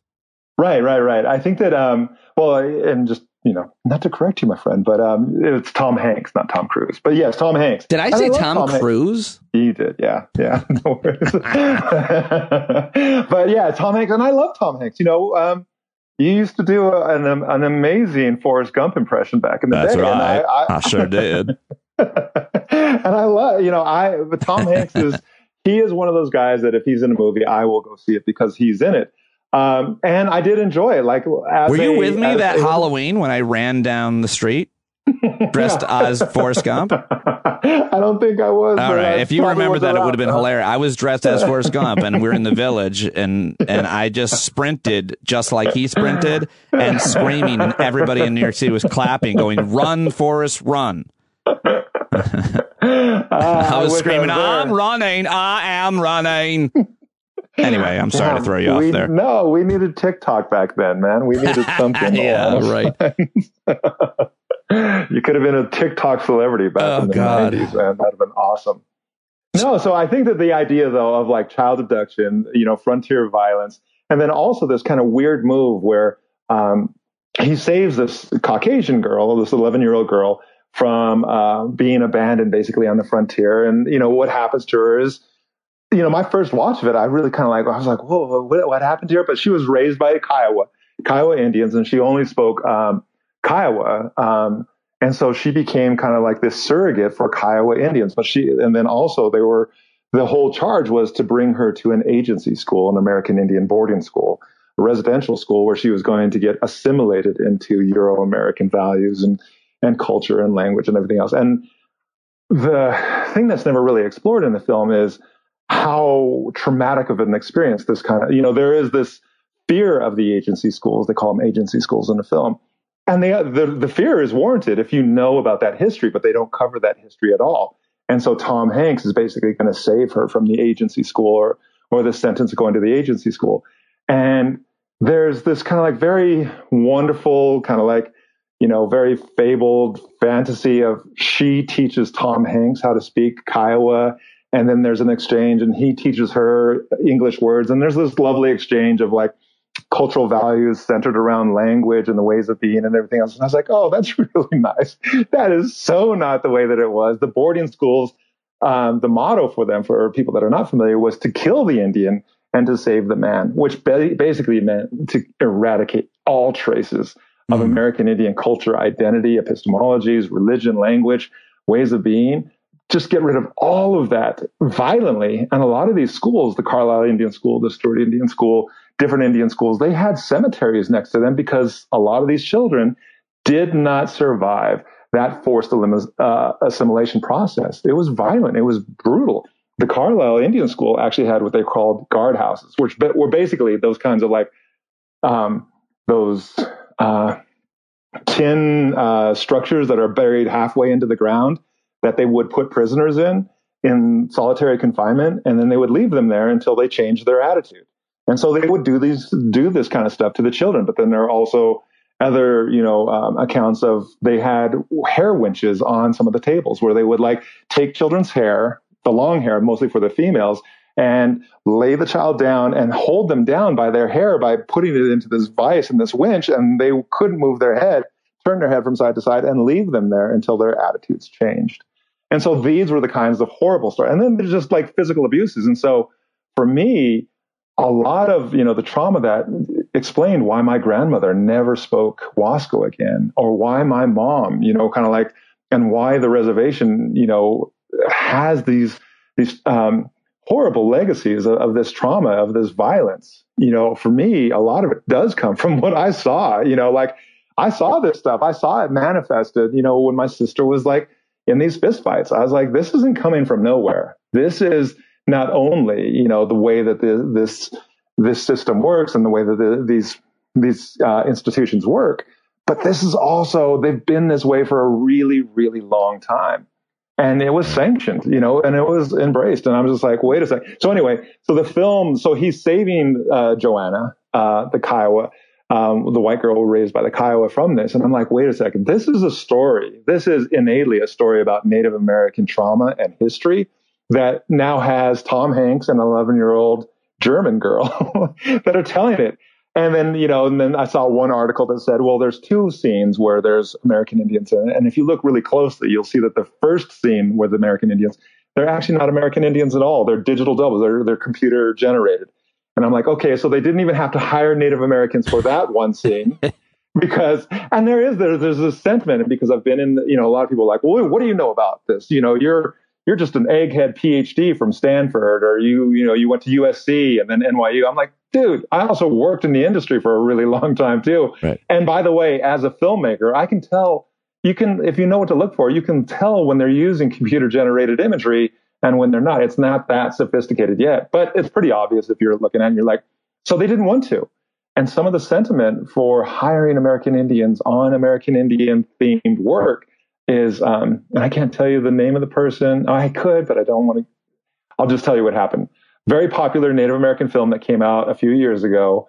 A couple of my friends were working on it, and they were background. And of course, the story was about a white savior that was in the wilderness and this whole thing, being saved and stuff. And there was like an Indian attack. And the director, who actually he's not American. He's an immigrant. He may be an American citizen now, but anyway, he's not originally from the United States of America. He was directing, and he wanted the Native American actors, my friends, to rub dirt in their hair, on their faces, and in their mouths, and all over their clothes. Like, he was like, I want you all to wallow in the mud before we get going on the scene. And they were like, what are you talking about? He's like, yeah, you don't look, quote unquote, Indian enough. You don't look savage enough. You don't look like our fantasies of what American Indians should look like. So I need you to wallow in the mud. And a couple of them went to him and they said, if you actually look at the journals of people that were, Euro-American journals of people who were doing this, these American Indian people that you're depicting had incredible hygiene. They had teeth as white as pearl. This whole kind of way of talking about it. And he's like, I don't care. And he went off on the entire Native American cast. And he said, if you don't want to do this, I'm not making an effing documentary. Told them that, screamed at them. And I checked in with a few different people, and a bunch of people told me the same exact story. And he said, yeah, and not at the same time. But he said, if I am not making an effing documentary, and if you don't like it, you can leave. And I will get a whole bunch of other people in here who are not Native American to do this for me. And so that becomes the sentiment that a lot of American Indians who are in these movies have to kind of deal with. And so Adam Sandler's The Ridiculous Six, basically his associate director, when they had those people that walked off of that set, kind of it made a lot of news for a little bit and everything else. Yeah. They were kind of told the same thing in a nice, and the hard part about it is in the power structure. He was more like, well, if you don't want to do it, you don't have to. You don't have to be. But if you want to stay working on the show, you better do what I'm saying. Exactly, right? I don't think. And even with a smile on their face, and there's actually a YouTube video where you can watch it, where one of his, kind of underlings, I don't know if it's associate producer or whoever, basically, and they said it's on YouTube. It's right there. It's like, well, if you guys are too sensitive, you can just leave, and it's this kind of power structure, is so. Oh, it's just re-traumatizing, but it's also saying we have the power. We're not going to stop what we're doing. We're going to do whatever the hell we want to with it. And if you all don't want to be here, then bounce, man. And that kind of power manipulation is so. Yeah. I feel like some people can talk about sensitivity or political correctness, but what I'm hearing you saying, really crying for in this situation, is certainly representation and work. And being authentic. But more importantly, kind of why it matters isn't that you're sensitive, it's that your history has been erased. And so when given an opportunity with a big budget film or any other piece of literature or film or whatever, let's try to get it right. We don't get many opportunities to get it right. So much of the history has been erased, which is why someone like Rick Santorum can say what he said and people believe it. And so when we have the opportunity, let's get it right. Let's do it as accurately as we can.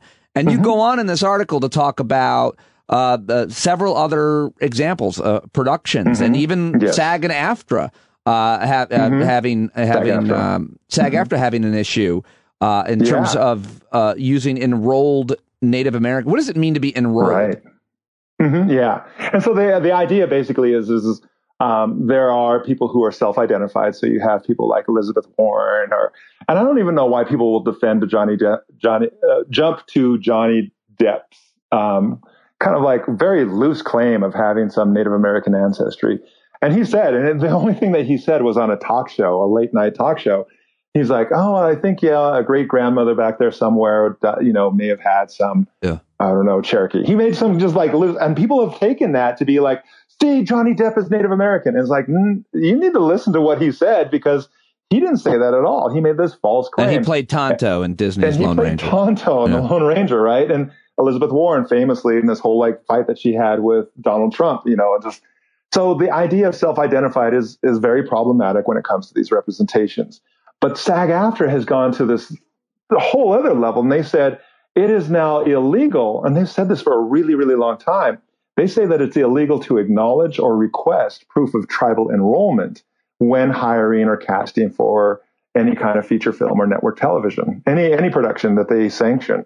And I was like, that's not true. Actually, the Supreme Court has ruled many, many times on this, and it's not true, whether it's working for the government contracts, or even in private enterprises.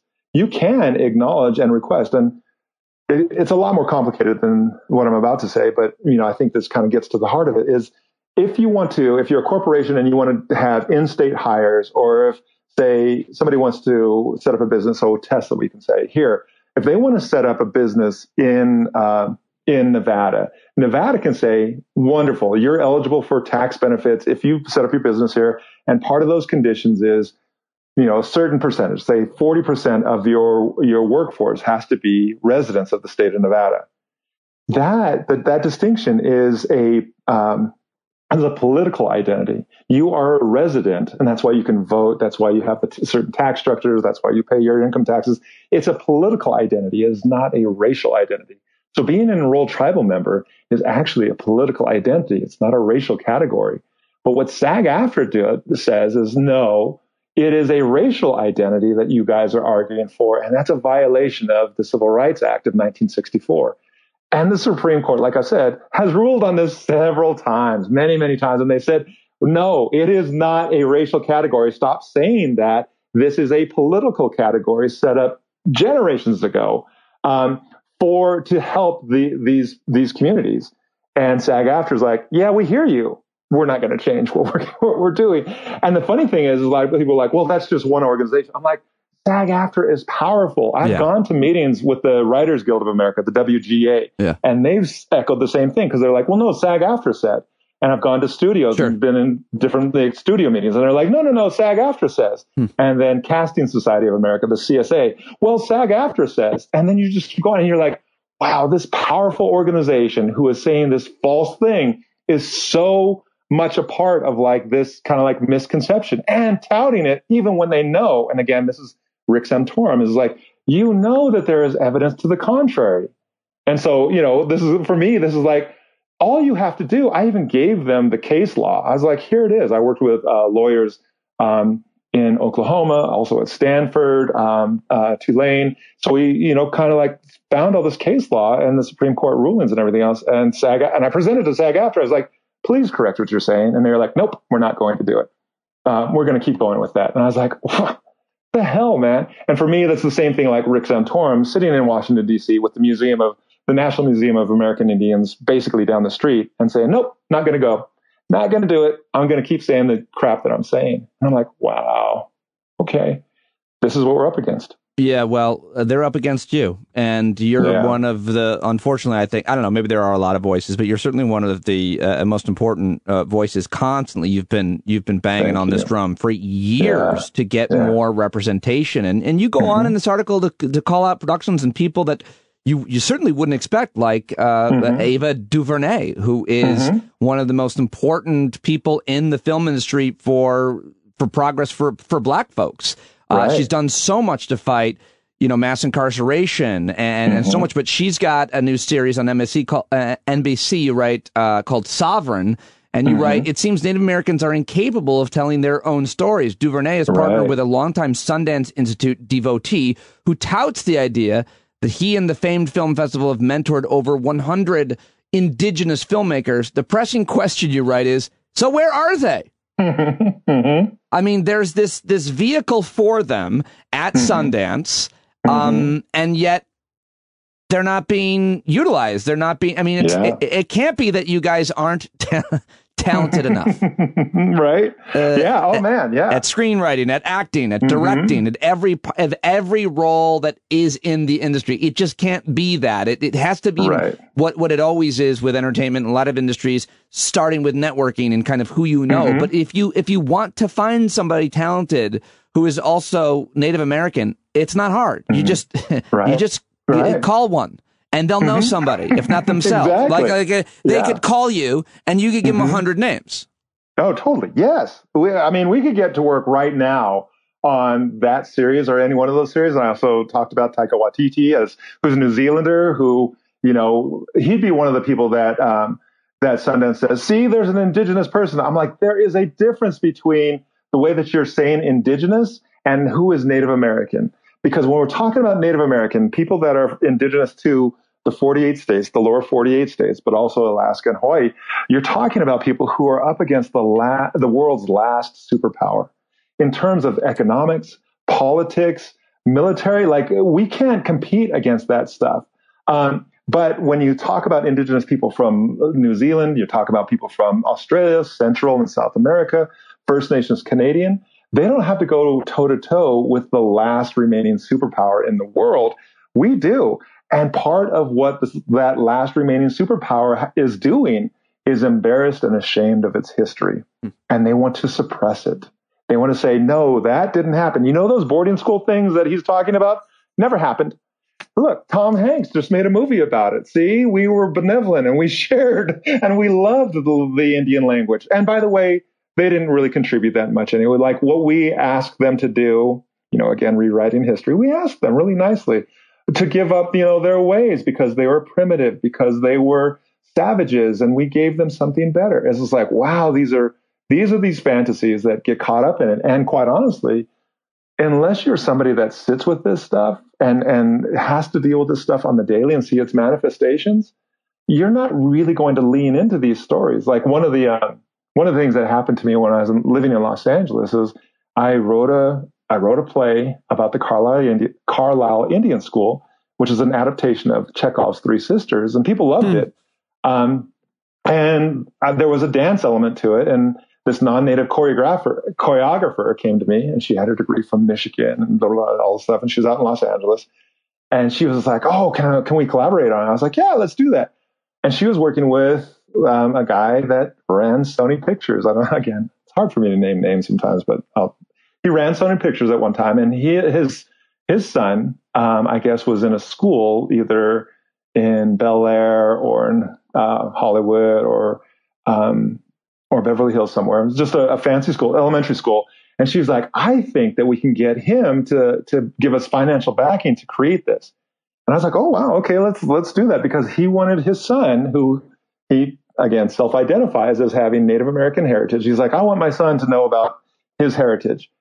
Okay. And she brought it to him, and he said, "I don't want to talk about the boarding schools. I don't want to talk about Carlisle. I don't want to talk about what happened with all this, but I really like the dances. So if we can do stuff where they're jumping around in feathers and the war paint and, hooping it up with drums and that, then we can do that." And I was like, oh, so he doesn't want to talk about Carlisle Indian School, but he wants to do the dances, which the dances were this kind of like this way between the fantasy and the reality. And so that's what the dances were structured for. And I was like, okay, I guess we'll do that. So I didn't see her for like a month or so. And I was like, I wonder what happened. And I finally got in contact with her about a month later. I was like, "Hey, are you guys still working?" And she's like, "Oh, yeah." She's kind of embarrassed. She's like, "Yeah, we're still working on it." I was like, "Oh, you guys are still working on it?" She's like, "Yeah, actually, we're getting ready to perform it soon." I was like, "What?" And she's non-native. She's like this whole white lady. And she's like doing it. And like they've changed it stripped it all of the Carlisle Indian School. And now it's like this just complete fantasy stereotypes of non-native dancers jumping around in feathers and war paint for elementary school kids in Los Angeles, showing them that this is authentic American Indian. Because the studio executive who ran the studios didn't want to talk about the Carlisle Indian School, but he wanted to perform the fantasy that he wanted to so that he could teach his son that. And this is the stuff. I'm just like, so yeah, I think I don't know if it's nice that Taika and Ava want to like help out, but this is the really tricky, footing, because I think that somebody like Buffalo Bill in his Wild West show made a similar argument. Hey man, I'm just trying to help him out. So he would take refugees from things like the Wounded Knee Massacre, and he would take the survivors of that and have them perform in the Buffalo Bill Wild West show as the marauding savages. And he would say, well, that's how we get this to be authentic. That's how we get this to be accurate. Like, these people were actually there.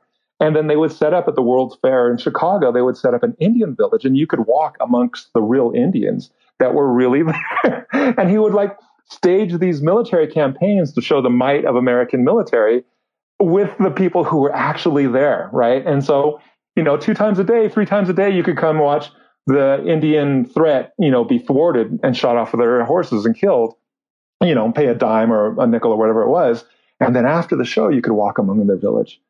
And this became kind of like the way that, Buffalo Bill would say, well, I'm helping them, Right. They don't have anywhere to go. We're telling their story. This is authentic. This is accurate. This is our history. And it was just completely a farce, and then you can actually see some of these dancers. You can go online and type in the Ghost Dance by the Thomas Edison Manufacturing Company. And when they were in Chicago doing this, he brought some of those performers in, and with early motion picture technology captured their dances. So you can see evidence of this. Like, it's not hidden, and you don't have to go. But yeah, you see these people who were brought in to make Buffalo Bill's Wild West show fantasies legitimate through this false proclamation of authentic and accurate. And you can see them. You just type it in and you'll see them. Yeah. And if you just go to YouTube, type in Ghost Dance Thomas Edison, and you'll see the black and white footage there that they filmed. Yeah. You said, I just want to touch on one thing that you said, which is kind of very, I'm not going to say it's uniquely American, and I'm sure other countries do this, but other countries that have these horrible histories of slavery or genocide or anything similar, they don't erase them. Brazil, Germany, Australia to some extent. I mean, there's always controversy in terms of how they look back, and if it's Australia, Aboriginal peoples, or Brazil with slavery, and Germany, obviously, with the genocide of the Jews. But they do acknowledge them in a number of different ways, with actual standing memorials and laws and the way that they teach history. And right now in America, we're having an argument. I was just reading this before you and I got on the phone about these white folks are really upset about the teaching of critical race theory, or if people don't know much about that, they might know about the 1619 Project. And so what people are upset about is teaching a certain version of history, because there's many different versions, but teaching the version that was not taught, or that was rewritten, or that was erased is what people are upset about. And I understand why they're upset, because there's a certain kind of shame that comes with it, but you don't have to be ashamed. You actually don't have to be. The shame should come in ignoring it and not teaching it. And so my question to you is, how much different is America, or how much work do we have to do in teaching a more accurate version of history? The kind of, that I first learned about from reading Howard Zinn's The People's History, where we didn't learn in public school in America, and certainly we still aren't. And so we're trying to teach it now, and people are crying at town hall meetings about it. Crying. Right. Yeah. Oh, You're teaching my white daughters to hate themselves. And I think that you hit the nail right on the head, which is this issue of shame, right? So the idea between shame and guilt being I did something wrong, and shame being I am something wrong. And so the idea of this kind of like permanent mark, right? That, oh my God, I come from a horrible people, and I'm, totally going to have to be a bad person for the rest of my life. Shame. guilt, saying there were some mistakes that happened in the past. How do we correct this? How do we move forward? And right now, I think that because we're not having this conversation, people are just like, you want to brand me and label me forever? I'm not going to teach my children that they're bad people. And I'm like, no, wait a second. This goes to some of the other questions that we were wrestling with too, is America a racist nation? It has a racist history. That slavery, the genocide, the Japanese internment camps, there were events that definitely were racist.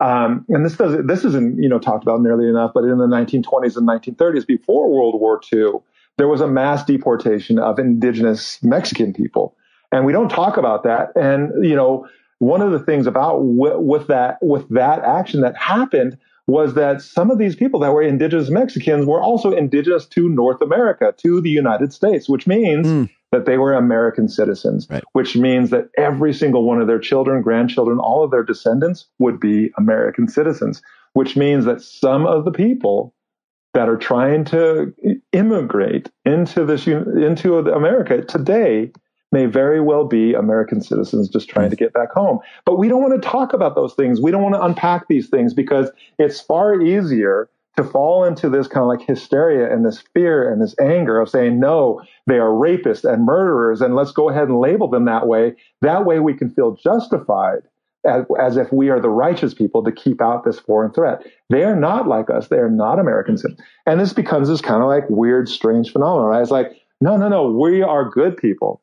And the idea of coming to terms with our history, coming to terms with some of these racist things that happened over generations is not necessarily saying, there are definitely some people, I'll be the first to say there are some people that want to condemn and, throw away the key and that whole thing.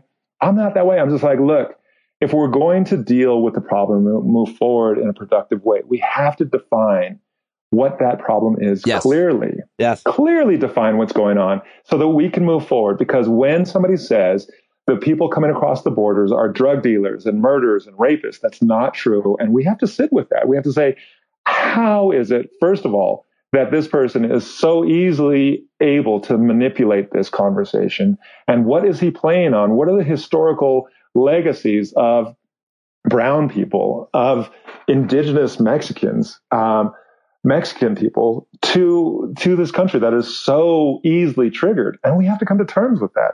Why is it that when we talk about other fantasies like manifest destiny, we are preordained by God to control this land from sea to shining sea, that when that's challenged, we get into a place of hysteria and panic? I have such a hard time with it. I have such a hard time understanding why white people are so upset about it. It doesn't do anything to you. It doesn't hurt you. It helps everybody. You're not going to lose anything by acknowledging our history. And this question that is America a racist country that Tim Scott tried to answer after Joe Biden in his response to Joe Biden on the internet. He said, America's not a racist country. And then Joe Biden, Kamala Harris both said, America's not a racist country. And then every other broadcaster was like, America's not a racist country, but, and they started to unpack it. And we can talk about that, the complexity of that question or that word, and let's not minimize it. But I have a hard time with it. To me, it's so simple and so obvious. Of course, America is a racist country. Of course we are. Look how we were founded. The genocide of Native Americans and the enslavement of black Africans. And then you go all the way through the Civil War and then the Civil Rights era. And when did we stop being racist? When did we stop? That's my question. We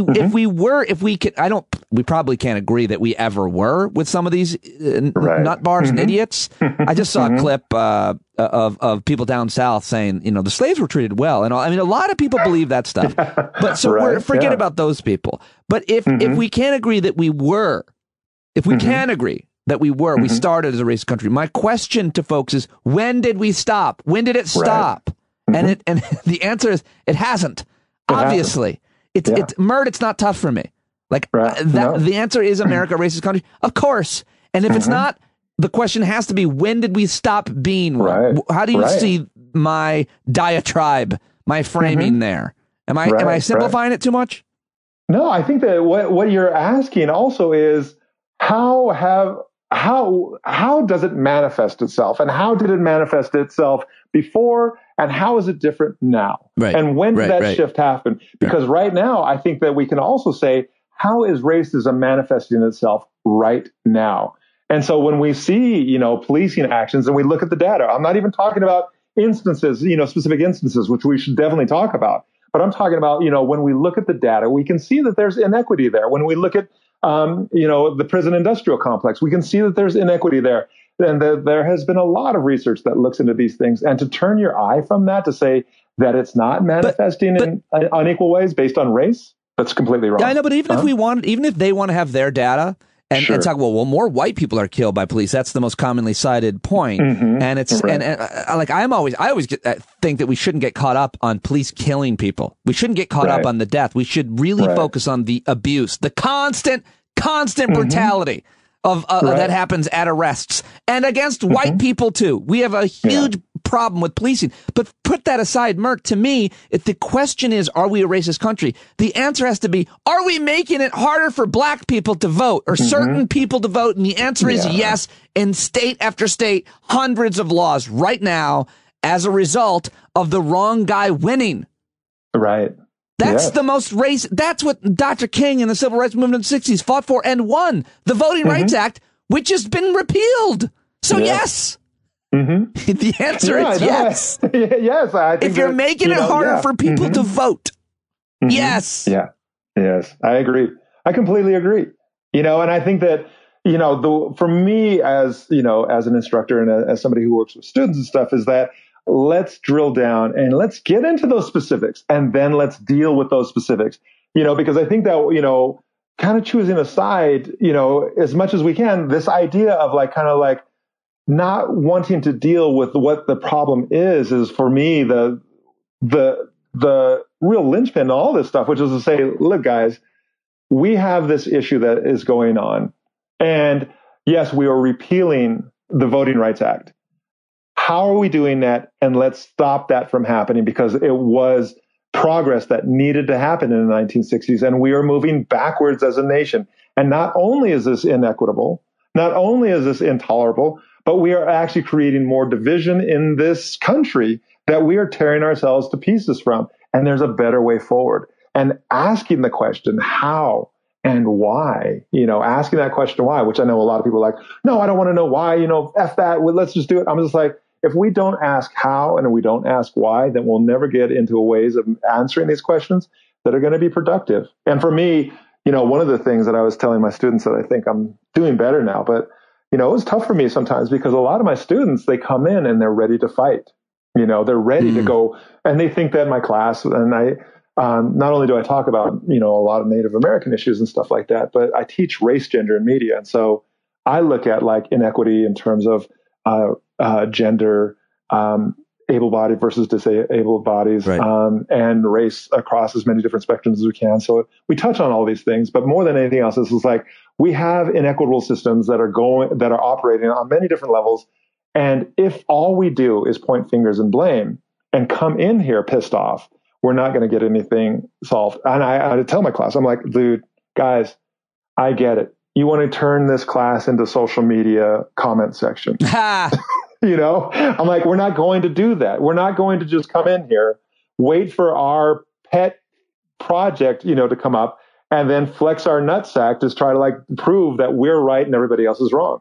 And I tell them, I was like, by the way, whatever it is, whenever we hit your jam, whatever, topic or subject or thing that we're going to cover, you have an expertise on, share that with us. I hope to learn from you. I hope to learn from what you know. And I hope to learn from what your experiences are, because I haven't experienced everything and I don't know everything. Sure. So please help me out. Help me out to understand. But what I do expect you to do is if and when we do your thing, step forward, share what you know, share what you've been through. And when you were not there, I expect you to give the same respect to other people who do have more knowledge and do have more experience with that area of our society than you do. And I don't want you to come in here trying to shout them down just because you're pissed off or just because we've gotten into this way of being with social media and yelling at each other. I'm like, it's not helping, guys. I mean, I get it. And you want to do that, but it's not helping. It's hard. It's hard for people to listen when they think they know everything, especially if you're young. And I mean, and me included, but I will say I'm not really that interested in hearing from conservative white rural folks that much, because that's how I grew up. Like I'm like I don't need to hear that perspective as much. So this idea of we need to listen to each other, I'm like, no, Pete Dominic, I need to listen to the people that I'm really not familiar with and that I don't know. I completely understand the whites. Yeah. Believe me, I do. I mean, I understand poor, rural whites really well. Yeah. I totally do. What they don't understand is blacks and Native Americans and Asians. And I didn't either until I moved to New York City, really. Yeah. Until that's when my education began. And I've been on this listening to ever since. And it's fun. And it's interesting. And it's not hard. It's just really great to listen. Which is why I'm so glad that we got to listen to you for about an hour today. So Thank much you, fun, man. dude. Thank I don't you. remember you being this smart. Were you this smart when we were in I was born this smart. Oh, hell no, man. No, it took a lot of work. It took a lot of effort and everything else and stuff. And I think that's one of the things that, some of the people who are critical of what I'm saying and everything else and stuff. And like I told you, about a half hour ago, is a lot of people are like, he's an egghead. He only knows books and, essays. No. I'm like, no, man, not only did I go through the industry and working for Disney, ABC, working for all these different places, being in movies with Brad Pitt and blah, blah, blah, the whole thing, all of that stuff. But going through our training too, a lot of what I'm shaped by is also what happened in the earliest days of my formal training, which was at AMDA and in New York City. So all of that. But beyond that, yeah, man, I was a kid that got yanked out of bed and thrown on the ground and had a knife held to my throat for an hour by a drunk ass native dude from my own res that was paranoid that somebody was coming down. These are all the things that go into it. And I'm like, let me try to wrap my mind around this. Otherwise it's going to drive me insane. And I will go down the same path of my brother and my sister who struggle with their own addiction, substance abuse. And I'm just like, I get it. I get why they do that. This is some hard stuff to sort through. And when I think about my brother and my sister, and this is why I think listening it's not just listening for listening's sake and kind of taking that thing on, but it's also, I want to have a better relationship with my brother. I want to have a better relationship with my sister. And they're in a lot of pain. And part of me listening is not necessarily letting them just kind of get it off their chest. It's like, I want to move closer to you, homie. I want to know, what's going on. And right now, when you listen to an alcoholic or you listen to somebody who's on drugs, hard to get through, man. Hard to get through.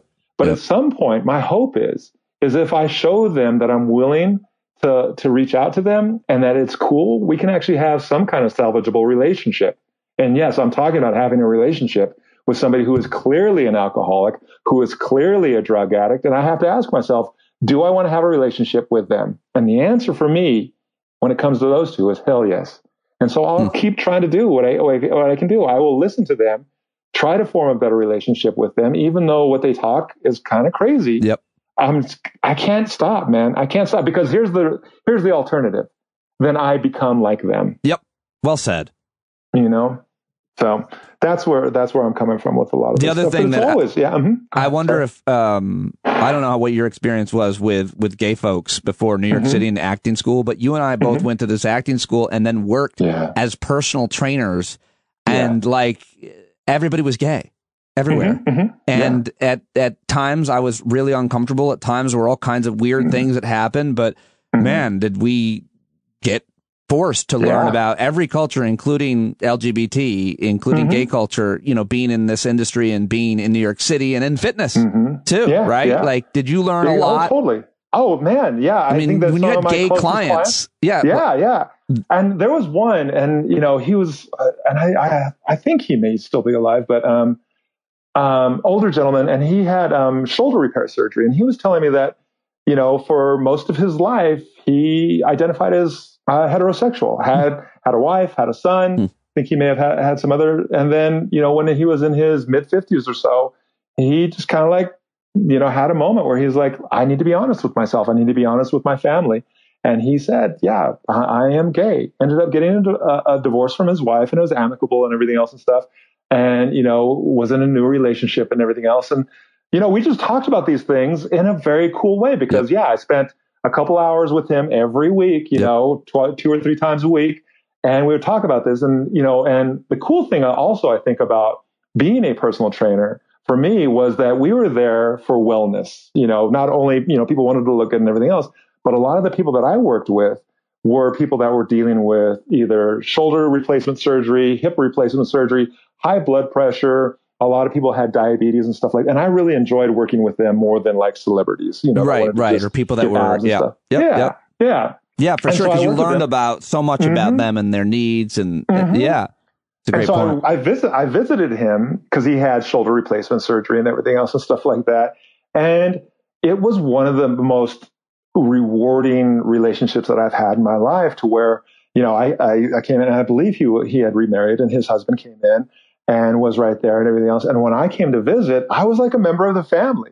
And it was very, very different from the way that I grew up. And I am so thankful for being, in those areas and in those situations and everything else, because, this person has touched my heart in a way that, I was just like, holy crap, I never in a million years thought but to your point is, without going out and without, exploring, what it means to be in places where you're going to bump into people that are different than you, and how you go about having those interactions makes a world of difference. Not at all that, I was expecting that, or that I went in there as some benevolent person, like I'm going to be, but it was an openness. Yeah, and you're forced into it when you're put into a place where there's a tremendous amount of diversity, especially if it's at your job. Yes. It's not a benevolent thing necessarily. It's like, do I want to make money? Do I want to exist and succeed in this industry, in this city, in this place? Well, then I'm going to have to learn a lot about people that are very different than me, and provide them however I can with whatever they need. Right.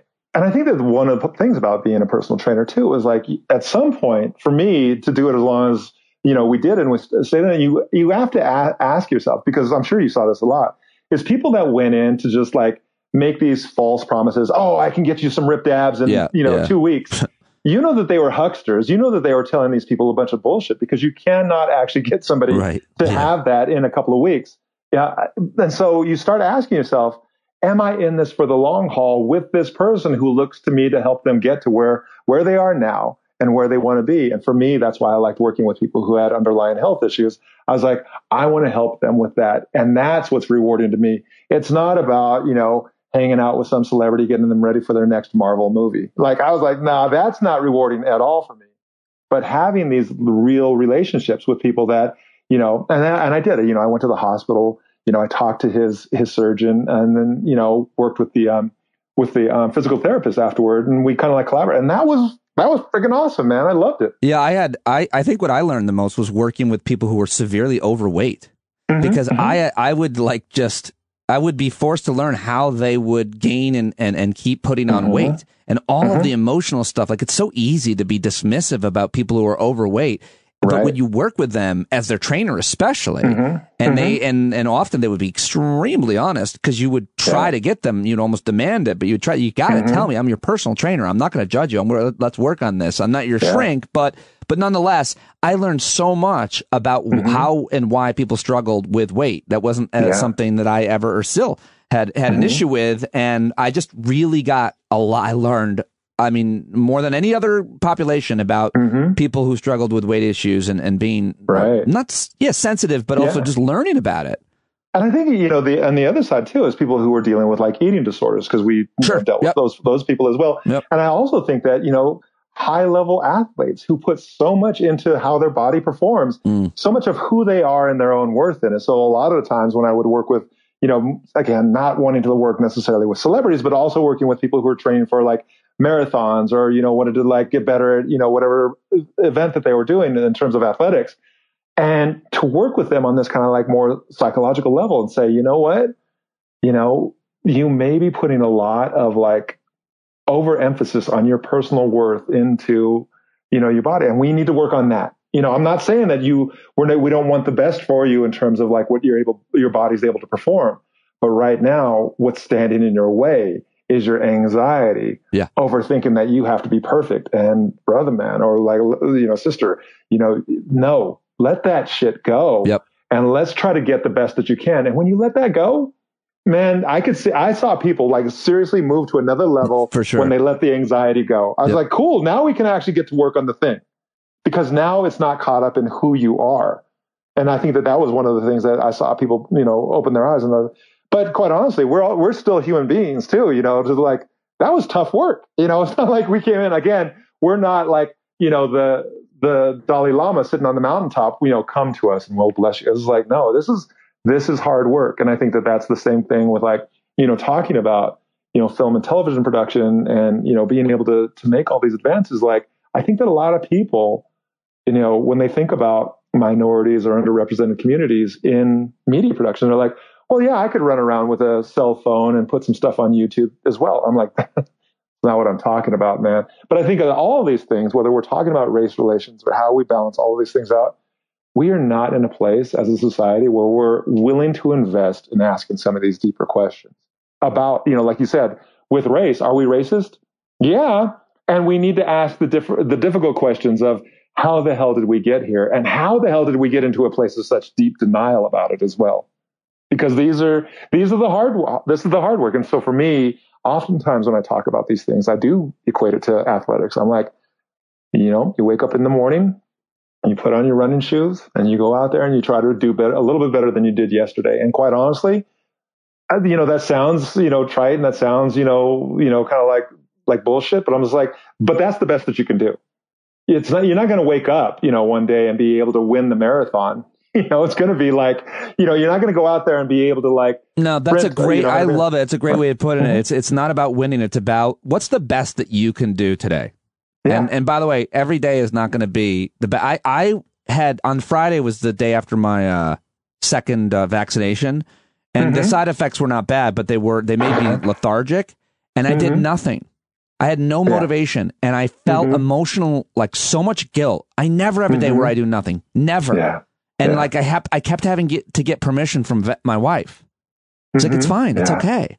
Yeah. And I just felt so much guilt. And it was like, just going back to what you said, you don't have to win today. You got to do the best you can today. And that might mean nothing. It might mean nothing. And I'm still grappling with the fact that I did nothing 3 days ago. Yeah, right? And I do think that, like you were saying about this idea of like, are we racist? Part of it is also sitting with it and being like, yes, we have some of these deep problems that are going on today, and not doing anything about it, but just other than accept it. First, accept it. Exactly. Yeah. We are a racist nation when we are based on and built on a lot of racist practices and precepts that are still manifesting. Yeah. Breathe, guys. It's going to be okay. Because if we come to terms with it, then we could do something about it. Yep. But if we keep denying it, it just gets worse. It's like the addict, right? It's like the alcoholic, or it's like the drug addict. That's just like, I ain't got a problem. Like, no, it's it really is a great parallel. I don't think I've ever really talked about it that way, but you're absolutely right. Yeah, it's first acceptance and admission, and then we can start talking about what needs to be done and how we got here.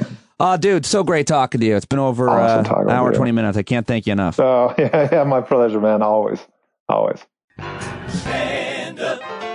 There he goes, Dr. Myrton Running Wolf. Let me know what you thought of that conversation. Email me, standupwithpete@gmail.com. I didn't want to add anything else to today's show because we talked for over an hour, and I did a very long news segment, but I've got great interviews coming up with Nicole Lynn Lewis, who wrote an awesome book called Pregnant Mom, and then Wajid Ali is scheduled to join me this week, and I would love to know who you'd like me to talk to.